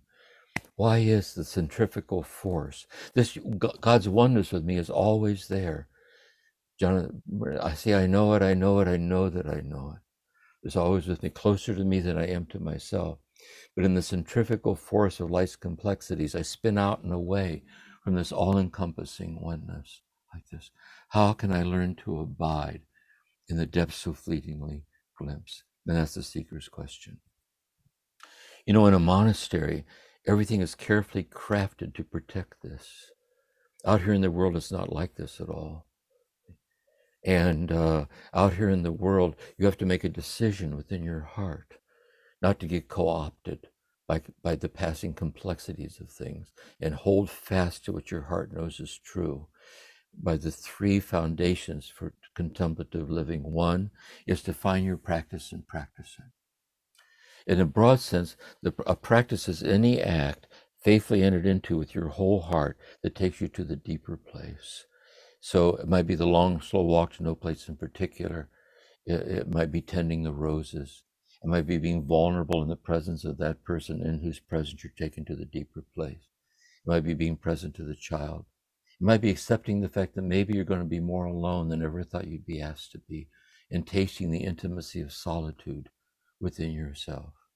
Like this. It might be giving yourself over as a form of giving to the community. Or here's another way that I put it. Find that act, find that person, find that community, which when you give yourself over to it with your whole heart, it unravels your petty preoccupation with your self-absorbed self and strangely brings you home to yourself near your origin. It's like in one level it exhausts you, another level it unexplainably enriches you.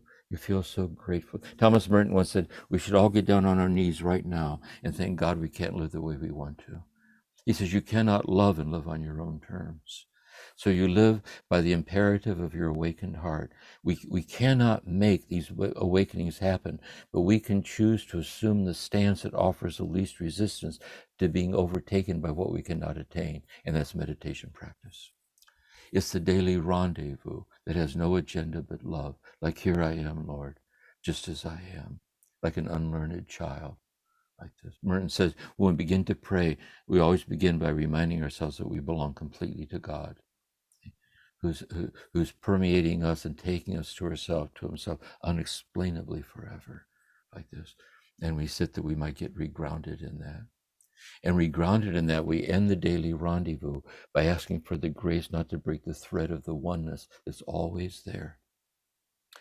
Driving to work, going down a hallway, opening a door, and as if out of the corner of your eye, as the months and weeks and years go by, it's more of an underlying habitual, like little tastes or flashpoints of the sustaining oneness that protects us from nothing, even as we are unexplainably sustained in all things, on up to our moment of death and beyond. It's like that, I think. So that's the practice. Ado Roshi, a Zen master, said, if you're faithful to your practice will be faithful to you. And you carry it with you in your heart. And eventually all life becomes practice. It's an habitual underlying sensitivity like this. You know, sometimes I think too, we can get the feeling that we're in the presence of someone who's more present to us than we are. And they can see in us a value we can't yet see. And we kind of have a faith in what they see in us, the beloved, the friend, the one who's there. So little by little, it might arc over into us, so we might find our way back to our own life again. And maybe by living this way, you become someone where you can be like that to somebody else, unexpectedly. Grandmother, grandfather, son or daughter, friend, neighbor, whatever, the life.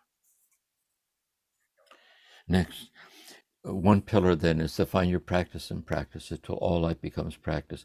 Next is to find your teaching and follow it.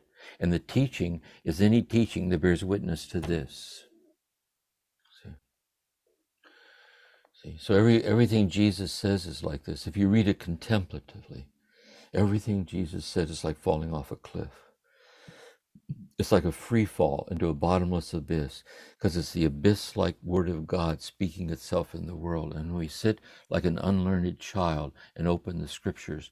And when Jesus says, fear not, I'm with you always, we know that the deathless presence of Jesus is speaking to our own heart, that God is with us always, not to be afraid, and so on. So this is the mystics, or this is the voice of poets. This is that voice that just rings with the unexplainable. It gives resonance to it, a logos, like this. Which is also the words of lovers, the words of poets. It's the one who cries out in pain. And it's the one who offers the words of solace and reassurance. See, this living word that we learn to live by. And then secondly, they offer guidance in it. If you really sit with it, they awaken it. Because you can tell, when we read the mystics, I think, you can tell they're talking about what your heart's been quickened by. Maybe not with the intensity of which they speak, but it shimmers and shines, like I know this somehow. And not only do their words bear witness to it, but then they offer guidance. What is the path along which we might abide in it? And this is the teaching. And eventually you realize that all life is your teacher. If you let it, every given moment we're being taught. So there's no lack of spiritual guidance. There's only a lack of the guidance being given, and we habituate it. And thirdly is community. The community is God, you and God forever and ever and ever and ever, because you're the beloved. You're the beloved. And also the community is just one other person in whose presence you know you're not alone on this path. Maybe you live with the person, lucky you. One of the gifts, I think, of all you folks, and I'm here with you in cyberspace, we're all together. I think one of the gifts like this is being with each other. Being with each other because we recognize each other. One Zen master once said, it's very hard to keep a log burning in a fireplace all alone. Put 4 or 5 logs together. So when we're together like this, each of us gains the communal presence of the group, and the whole group is gaining by your presence here. And this is contemplative community like this. And maybe this presence, this person has been dead for years, but their deathless presence is with you always. Gabriel Marcel, his mother died when he was very young, and he was a philosopher and a musician, composer. He was a playwright. And he said about his dead mother, he said, it's amazing how present a dead person can be. Sometimes someone who's died, passed through the veil of death, is more alive to you than someone who's sitting right next to you in the room like this. Or you read St. John of the Cross, you open up the love poetry of John of the Cross, been dead for centuries, and yet his deathless presence shines everything he said because he spoke from such a pure place in his heart like this. And so this is your community. And then the whole world is your community. God so loved the world that he sent his only begotten Son. And we walk this earth of infinitely loved, broken people. And we're one of them. And we walk this walk that we might be a leaven in the dough. And their life might be a little better because we're here to do this, like this. And so this is our practice. All life is practice. This is our teaching. Life itself is teaching us. We're being taught right now. And in community, the whole world is our community. It lays claim to our heart. It lays claim to our heart. This world, and we're part of that world, like this. So, I'd like to end with a few stories that people told me in therapy and on retreats and different things. One is on the delicacy of this. There's a woman I was seeing in therapy, and neither of her parents physically, emotionally, or sexually abused her, but they were constantly screaming at each other in a very violent way. And as a little girl, she would just get terrified, but they were so aware of their rage for each other, they couldn't see what they were doing to her. And she felt strangely invisible to them. And she was in therapy. And she said one night, we're talking about memories. She says one summer night, her mother and father were screaming at each other. And she went to the back patio door and slid the patio door open and went out into the dark in the backyard. And there was a tree growing there in the backyard, and she climbed up in the low branches of the tree. She could hear her parents inside yelling at each other. And she says she sat in the branches of the tree. She closed one eye and lined up a twig with a star. And she said to God, if you know I'm here, make the star move to the other side of that twig. And she waited and waited and waited. And she said, God didn't move the twig, move the star. And then she said, without knowing she was going to say it, she said, but there's something about the remembrance of myself sitting alone in the dark, waiting for God to move a star that consoles me. Like this, moves me. And I said to her, you know, it's true God didn't move the star. But it's also true, years later, in sharing the story, you were moved. And I want to tell you something. Thank you for telling me that story, because I was moved. And let's make a deal here in therapy. Anytime you and I feel stuck in the healing work, Well, imagine we're sitting together in the low branches of that tree, leaning into it together, staying open together to guide us together along the path. I would suggest that's the depth intimacy level of healing, of the healing work. Let's see another image. I think this is the last chapter of the book, the story. Next lesson. Anyway, here's the story.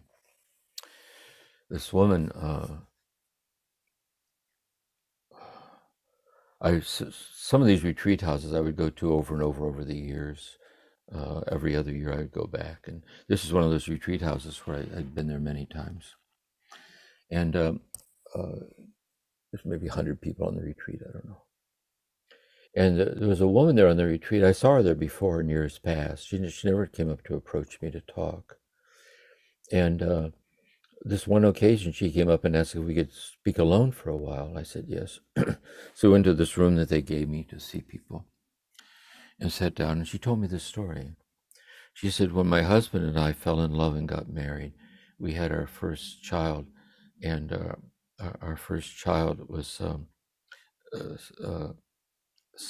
sincerely on the spectrum, dissociative spectrum of course the name's escaping right now. What is it? Anyway, with serious mental deficiencies in the child. I can't think of it. Anyway, the child was on the spectrum, and we were devastated by it.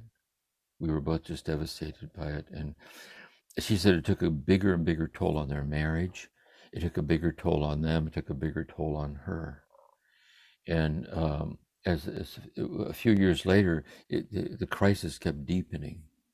And she found out that there's a psychiatrist in the town where she lived who works with parents who have children with these psychiatric issues, child symptomatology and so on. And so she took her little boy, he was 5, I think at the time. She took her boy to the first session with a psychiatrist. She made the appointment. He said, be sure to bring your son with you. And when she pulled into the parking lot at the psychiatrist's office, she saw that her son had wet his pants. And so she is going down the hallway crying, holding her son's hand with his wet pants, and brings the son with her into the room. And the psychiatrist talks to her and talks to the son, and then takes the son out to one of the nurses there to help him and so on. And he helped get her son into work with people who work with children with these issues and behavioral cognitive strategies and all of that. And then the psychiatrist said to her, well, how about you? How about you? Might be a good idea that you get some help. And she agreed. So she went to see him every week for a year, processing all of this. And about the end of the year, she came in to see him. And she said, I think I'm done. She said, I'm in a much better place. He said, I agree. He said, I think you are in a much better place. And he said, in that case, he said, I have a gift to give you if you tell me what it is. And spontaneously, she said, her face lit up, and she said, my son. And he said, that's right. That's exactly right. He was a Buddhist. He said, now I must pay homage. And he got up out of his chair, knelt down on his knees, and he bowed over and touched the floor, and he bowed down to her. And she was so moved when she told me that she got up out of her chair, because she sensed, in being in the silence of the retreat, she was sensing this experience, being on the retreat. And she got down and bowed down to me on the floor. And I was moved by seeing her there. I got up, like, get up, please, sit down, sit down, sit down, sit down. And she told me that driving home from that session with the psychiatrist, she said everything became luminous. The street was lit up, the trees were lit up, everything became fluorescent. She had no previous background in art at all. And she went to an art store, got big pieces of watercolor paper and watercolors, and tried to paint what she saw when she accepted the gift of her son. And she had brought with her a framed paint. I should have brought it in with me. It hangs out here. She gave me one of the first paintings she ever did, painted like that, like the gift. And I kept that painting in my psychotherapy office over my shoulder so people seeing me in therapy could see I never told them what it was, but I sensed poetically that the light shining out from that gift would gift their healing presence with me in the room. And then when my wife got Alzheimer's and I had to stay with her all the time and close down the practice, it hangs here in the living room, and I still think of it. And I have something to tell. It's something so important. Don't you think it's true that there are certain moments where a person like unexpectedly broke open in front of you and shared something so heartfelt like this that it still blesses you every time you remember it like this? And is it not also true in moments, I know you have to be discreet about this and we just can't walk around, you can't. But sometimes, that's why I say when we risk sharing what hurts the most in the presence of someone who will not invade us or abandon us, we can learn not to invade or abandon ourselves. This is true. We can be reparented in love. But deeper down, when we risk sharing what hurts the most in the presence of someone who will not invade us or abandon us, we can discover what Jesus called the pearl of great price, the invincible preciousness of ourself in our brokenness, and we can taste it for ourselves. And sometimes it's a gift to sit with someone when this happens to them. Sometimes they start crying. Sometimes they just sit still. They don't know what to say. And there's just these priceless moments that are moments which is really the true nature of every moment of our life, really. And so what is this deep healing then of spirituality? It's the healing of this depth dimension that we learn to drop deeper and deeper in childlike sincerity down into this bottomless abyss of love that's welling up and giving itself away in and as this moment that we're sitting here. It's always like right here. And then once we're freed, more and more freed up we are from that abyss-like centering, we might be tempted to say, I'm out of here. I'm a mystic in the making, and I'm heading out to mystical realms. But that would betray everything, because it radicalizes our commitment to the world. And we circle back around to be present to the hurting world in a more Christ-like and grounded way. And it starts within yourself. And so you ground yourself. I'll speak about trauma, for example. And the adult you, with God's grace, draws close to the hurting place to touch it with love. And when you draw close to touch it with love, in the touch, some of that hurt flows back through your finger into you, and you start to get flooded. And so you help someone help you to learn how to back away. You back away, not to keep running in the other direction, to get regrounded in love again, only to keep returning back to touching the hurting place with love. And then you go back and you get regrounded again to touch the hurting place in love. And as you do that over and over and over again, that's love's work. You're doing love's work to yourself, walking through the pain and touching it with love so that it might dissolve in love and only love is left. It's like learning to die of love at the hands of love until only love is left. And the love shimmers and shines in the unresolved places in your heart and in the world. And you hand it over to God and walk your walk with gratitude and with amazement. And so this is my sense of this day here together, this morning together. Because at some level, all of you already knew this. And all of you are on this path where you wouldn't have been moved to come here. And so the morning together is like re-energizing the intimacy of this deep heart knowledge that we can't explain to anybody, including ourselves. But we renew our effort to live in it day by day, and to learn to live by it and share it with others day by day is given to us to do so. So let's do a sit, 5 minutes.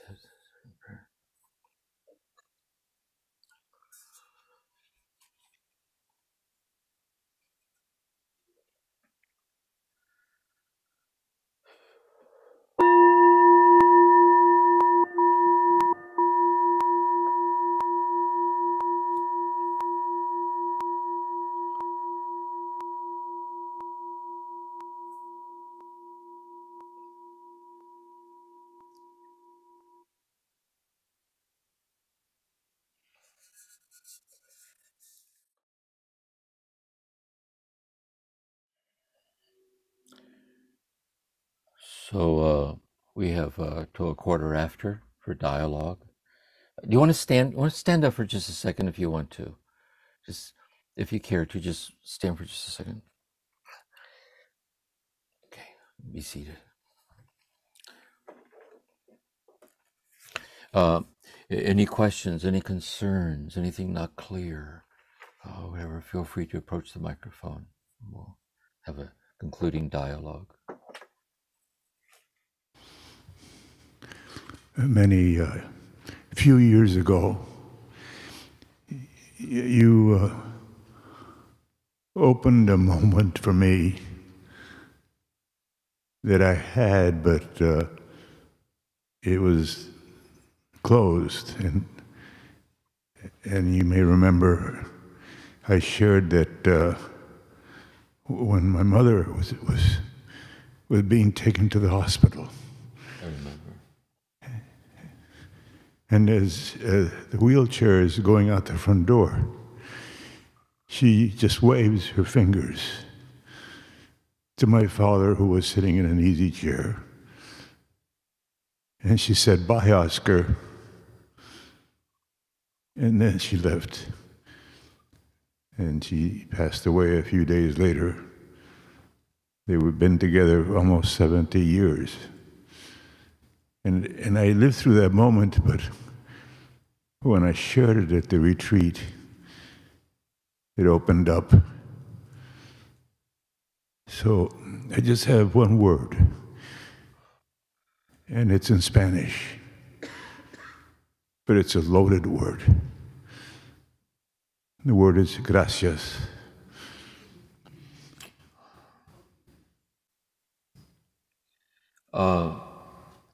Thanks for sharing that. I remember that very well. It was years ago. Father Tom Stella told me you might be here. I'll never forget that moment.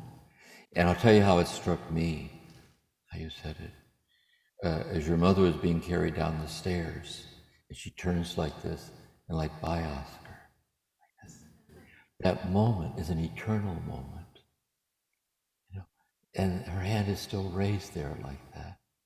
Like the eternality of love. And although he never saw her again, I remember you also shared with me, worrying about, they were so close, after one died, how would the other get by? Like this. And now they both crossed over. You know, it's so mysterious. And here's the amazing thing, you're next. You know, my daughter, my Maureen's gone, but I realized I'm 80 years old, I'm not stuck here. You know, it isn't like, you know, I mean, I'm on my way out. And my daughters, will they cry? They'll probably cry, I guess. But not all tears are regretful. Crossing over. And then guess what? 40 years from now, 50 years from now, they're next. Here's how I put it. When we're born onto the earthly plane, God exhales himself. God exhales herself in our passage through time from birth to death. And we're here for a very short time, really. And basically just to learn how to love, basically. And in God's good time, God exhales, and we come back full circle into God. And the whole purpose is this love. And so there are certain moments that moment is so precious. Like this. And then when we share a moment like that from our heart, it blesses everyone in the room who hears it. Because this is what matters most. That we can learn to breathe this and walk this and live by it and trust it. So thank you for sharing that, seriously. Gracias, yes. So this is not a question. I just want to say thank you. I'm deeply grateful to you. You've carried me through some very deep stress and trauma. You were that string. You showed me the string attached to God, and I hung to it. And you're so beautiful, and I'm deeply grateful. Thank you for that. Yes, thank you very much. Blesses me, thank you. I'm so touched by these stories, and I'm so touched by all of you. You know, I mean, the communal sincerity, it moves me. Years ago, when I first started giving a retreat, there was a man on the retreat. He was an elderly gentleman who was the age that I am now, but 40 years ago he was elderly. And he wore a three-piece suit and tie. He was very formal. And he took the silence so strict he wouldn't even talk to me. he handed me a handwritten note. I still keep it. It's in my Bible right here. And in the note, he says, he said, I went to my spiritual director and I told him I was having a hard time living my spiritual life. My director said, well, meditate 15 minutes a day. He said, I told him I was head of a large corporation. I didn't have 15 minutes a day. He said, that's perfect. Take 30 minutes. And he said, that was 30 years ago. He told me that.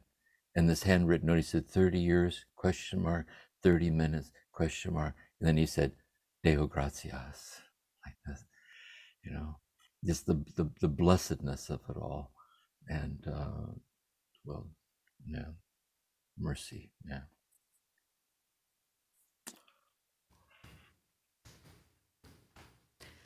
Good afternoon. Hi, Jim. My name is Bonnie. Hi, Bonnie. The first time, I want to say just two quick things. The first time I heard you was on a retreat with the Franciscan Renewal Center over in California, and you said, when you think you're praying, you're not. It's when you don't think you're praying that you are. And that stuck with me. But what I want to share is just the final journey of my husband when he was dying. And it's in a book that I wrote. When we took him to a hospice center, I looked up in the corner, and my best friend was with me, and I said, the third one, there's someone there. And we couldn't quite think. She said, I know, I can feel a presence. And my husband was in the bed, right? And I said, oh, I know who it is. It's the baby I miscarried. He's there. And I said to him, Michael, baby Michael, you cannot have your daddy yet. We need him. Jim went through 2.5 days of his dying process at that point. The morning he died, I had slept with him the night before in the hospice in the bed. And I sang to him and talked to him, and I think he finally decided I could get the hell out of here because that singing is driving me crazy. But anyway, about 7:30 in the morning, I said, because Jim wouldn't leave. And he was in a coma, obviously. And so I said, okay, baby Michael, it's time. Come get your daddy. 15 minutes later, Jim exhaled his last breath. Mm. He died, of course, with his mouth wide open, being in a coma. I was talking with the doctor, and I turned back to the bed. I could not close his mouth. You know, you can't do that when they die, right? His mouth was closed, and he was smiling. I know there's an afterlife. Yeah. He shows up. He still shows up. In March, he shows up. He's been here. People tell me you're hallucinating. I don't see him, but I feel him. And this is his birthday month. So I'm not sure if there's a question in that, but no. Well, thanks for sharing. Am I crazy? No. It's a gift. It's great. You know, another insight that consoles me about this is in terms of memory. The healing of memory is not what we can remember or not remember, but to know that we'll never be forgotten. And we'll always be in God, remembered in God forever. And I'll put it another way, that if God knows we're here right now, sharing like this.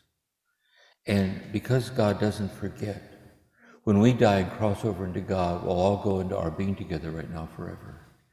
That everything real is forever. Someone once said, you don't understand human nature until you understand why a child on a merry-go-round will wave at its parents every time around. That's and they always wave back.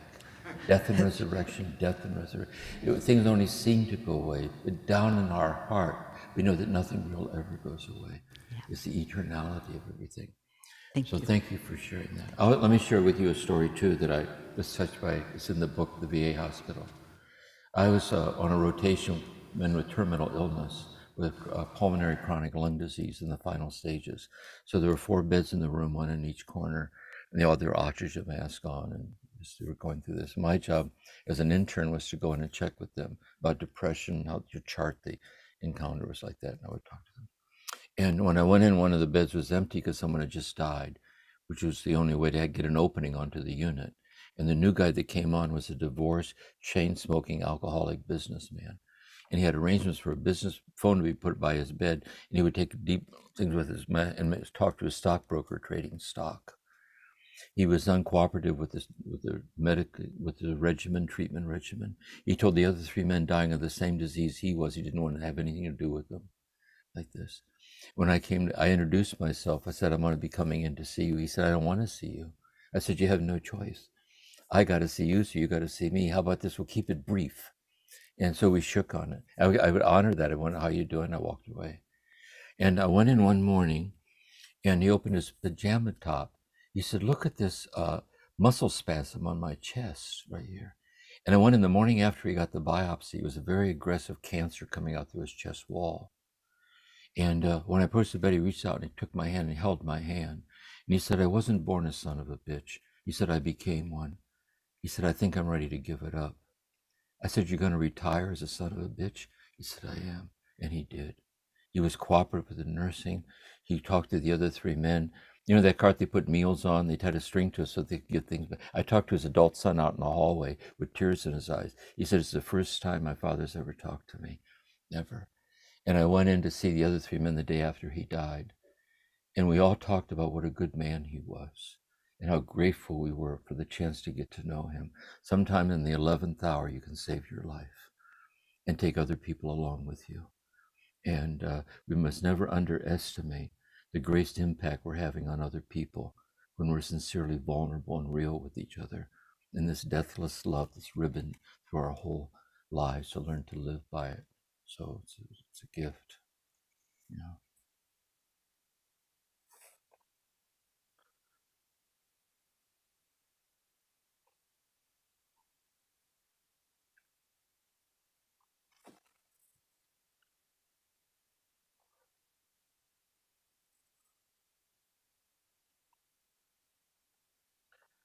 We have 6 minutes left. Let's do a brief sit to end. How would that be? Let's do a 5-minute sit. How's that sound? We'll end together in communal silence, like this.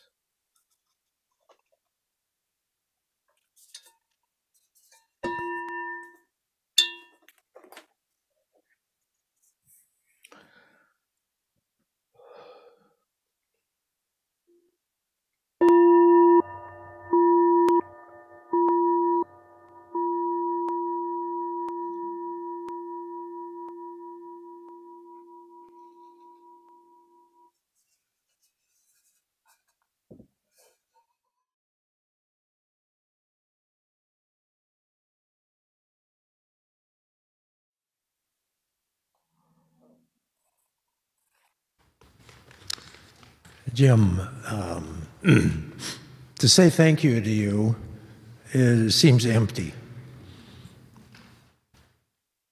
You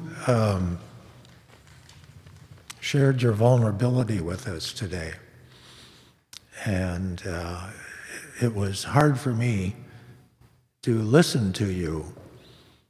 And I would thank you for sharing that with us. And I'm assuming it was hard for you too. The other thing I would say is that it's strange, but I feel kind of euphoric. I feel energized after spending 3 hours with you and talking about a topic that's heavy. And I would also say that I had the pleasure of talking with Jim a number of times as we planned this retreat this morning. And every time I concluded my conversation with you, I felt energized. So I thank you for being with us. And we're honored that you would share your experiences with us. Thank you. I don't know if we should give you a round of applause, or it almost seems inappropriate, but I think you might like it. So,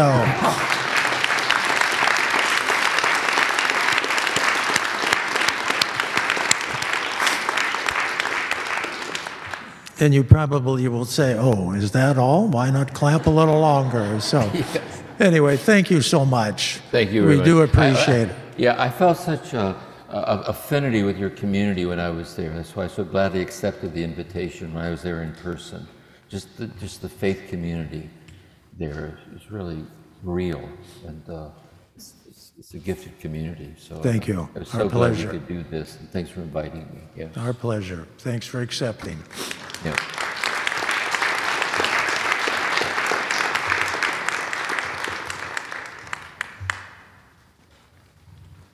Okay. You're dismissed.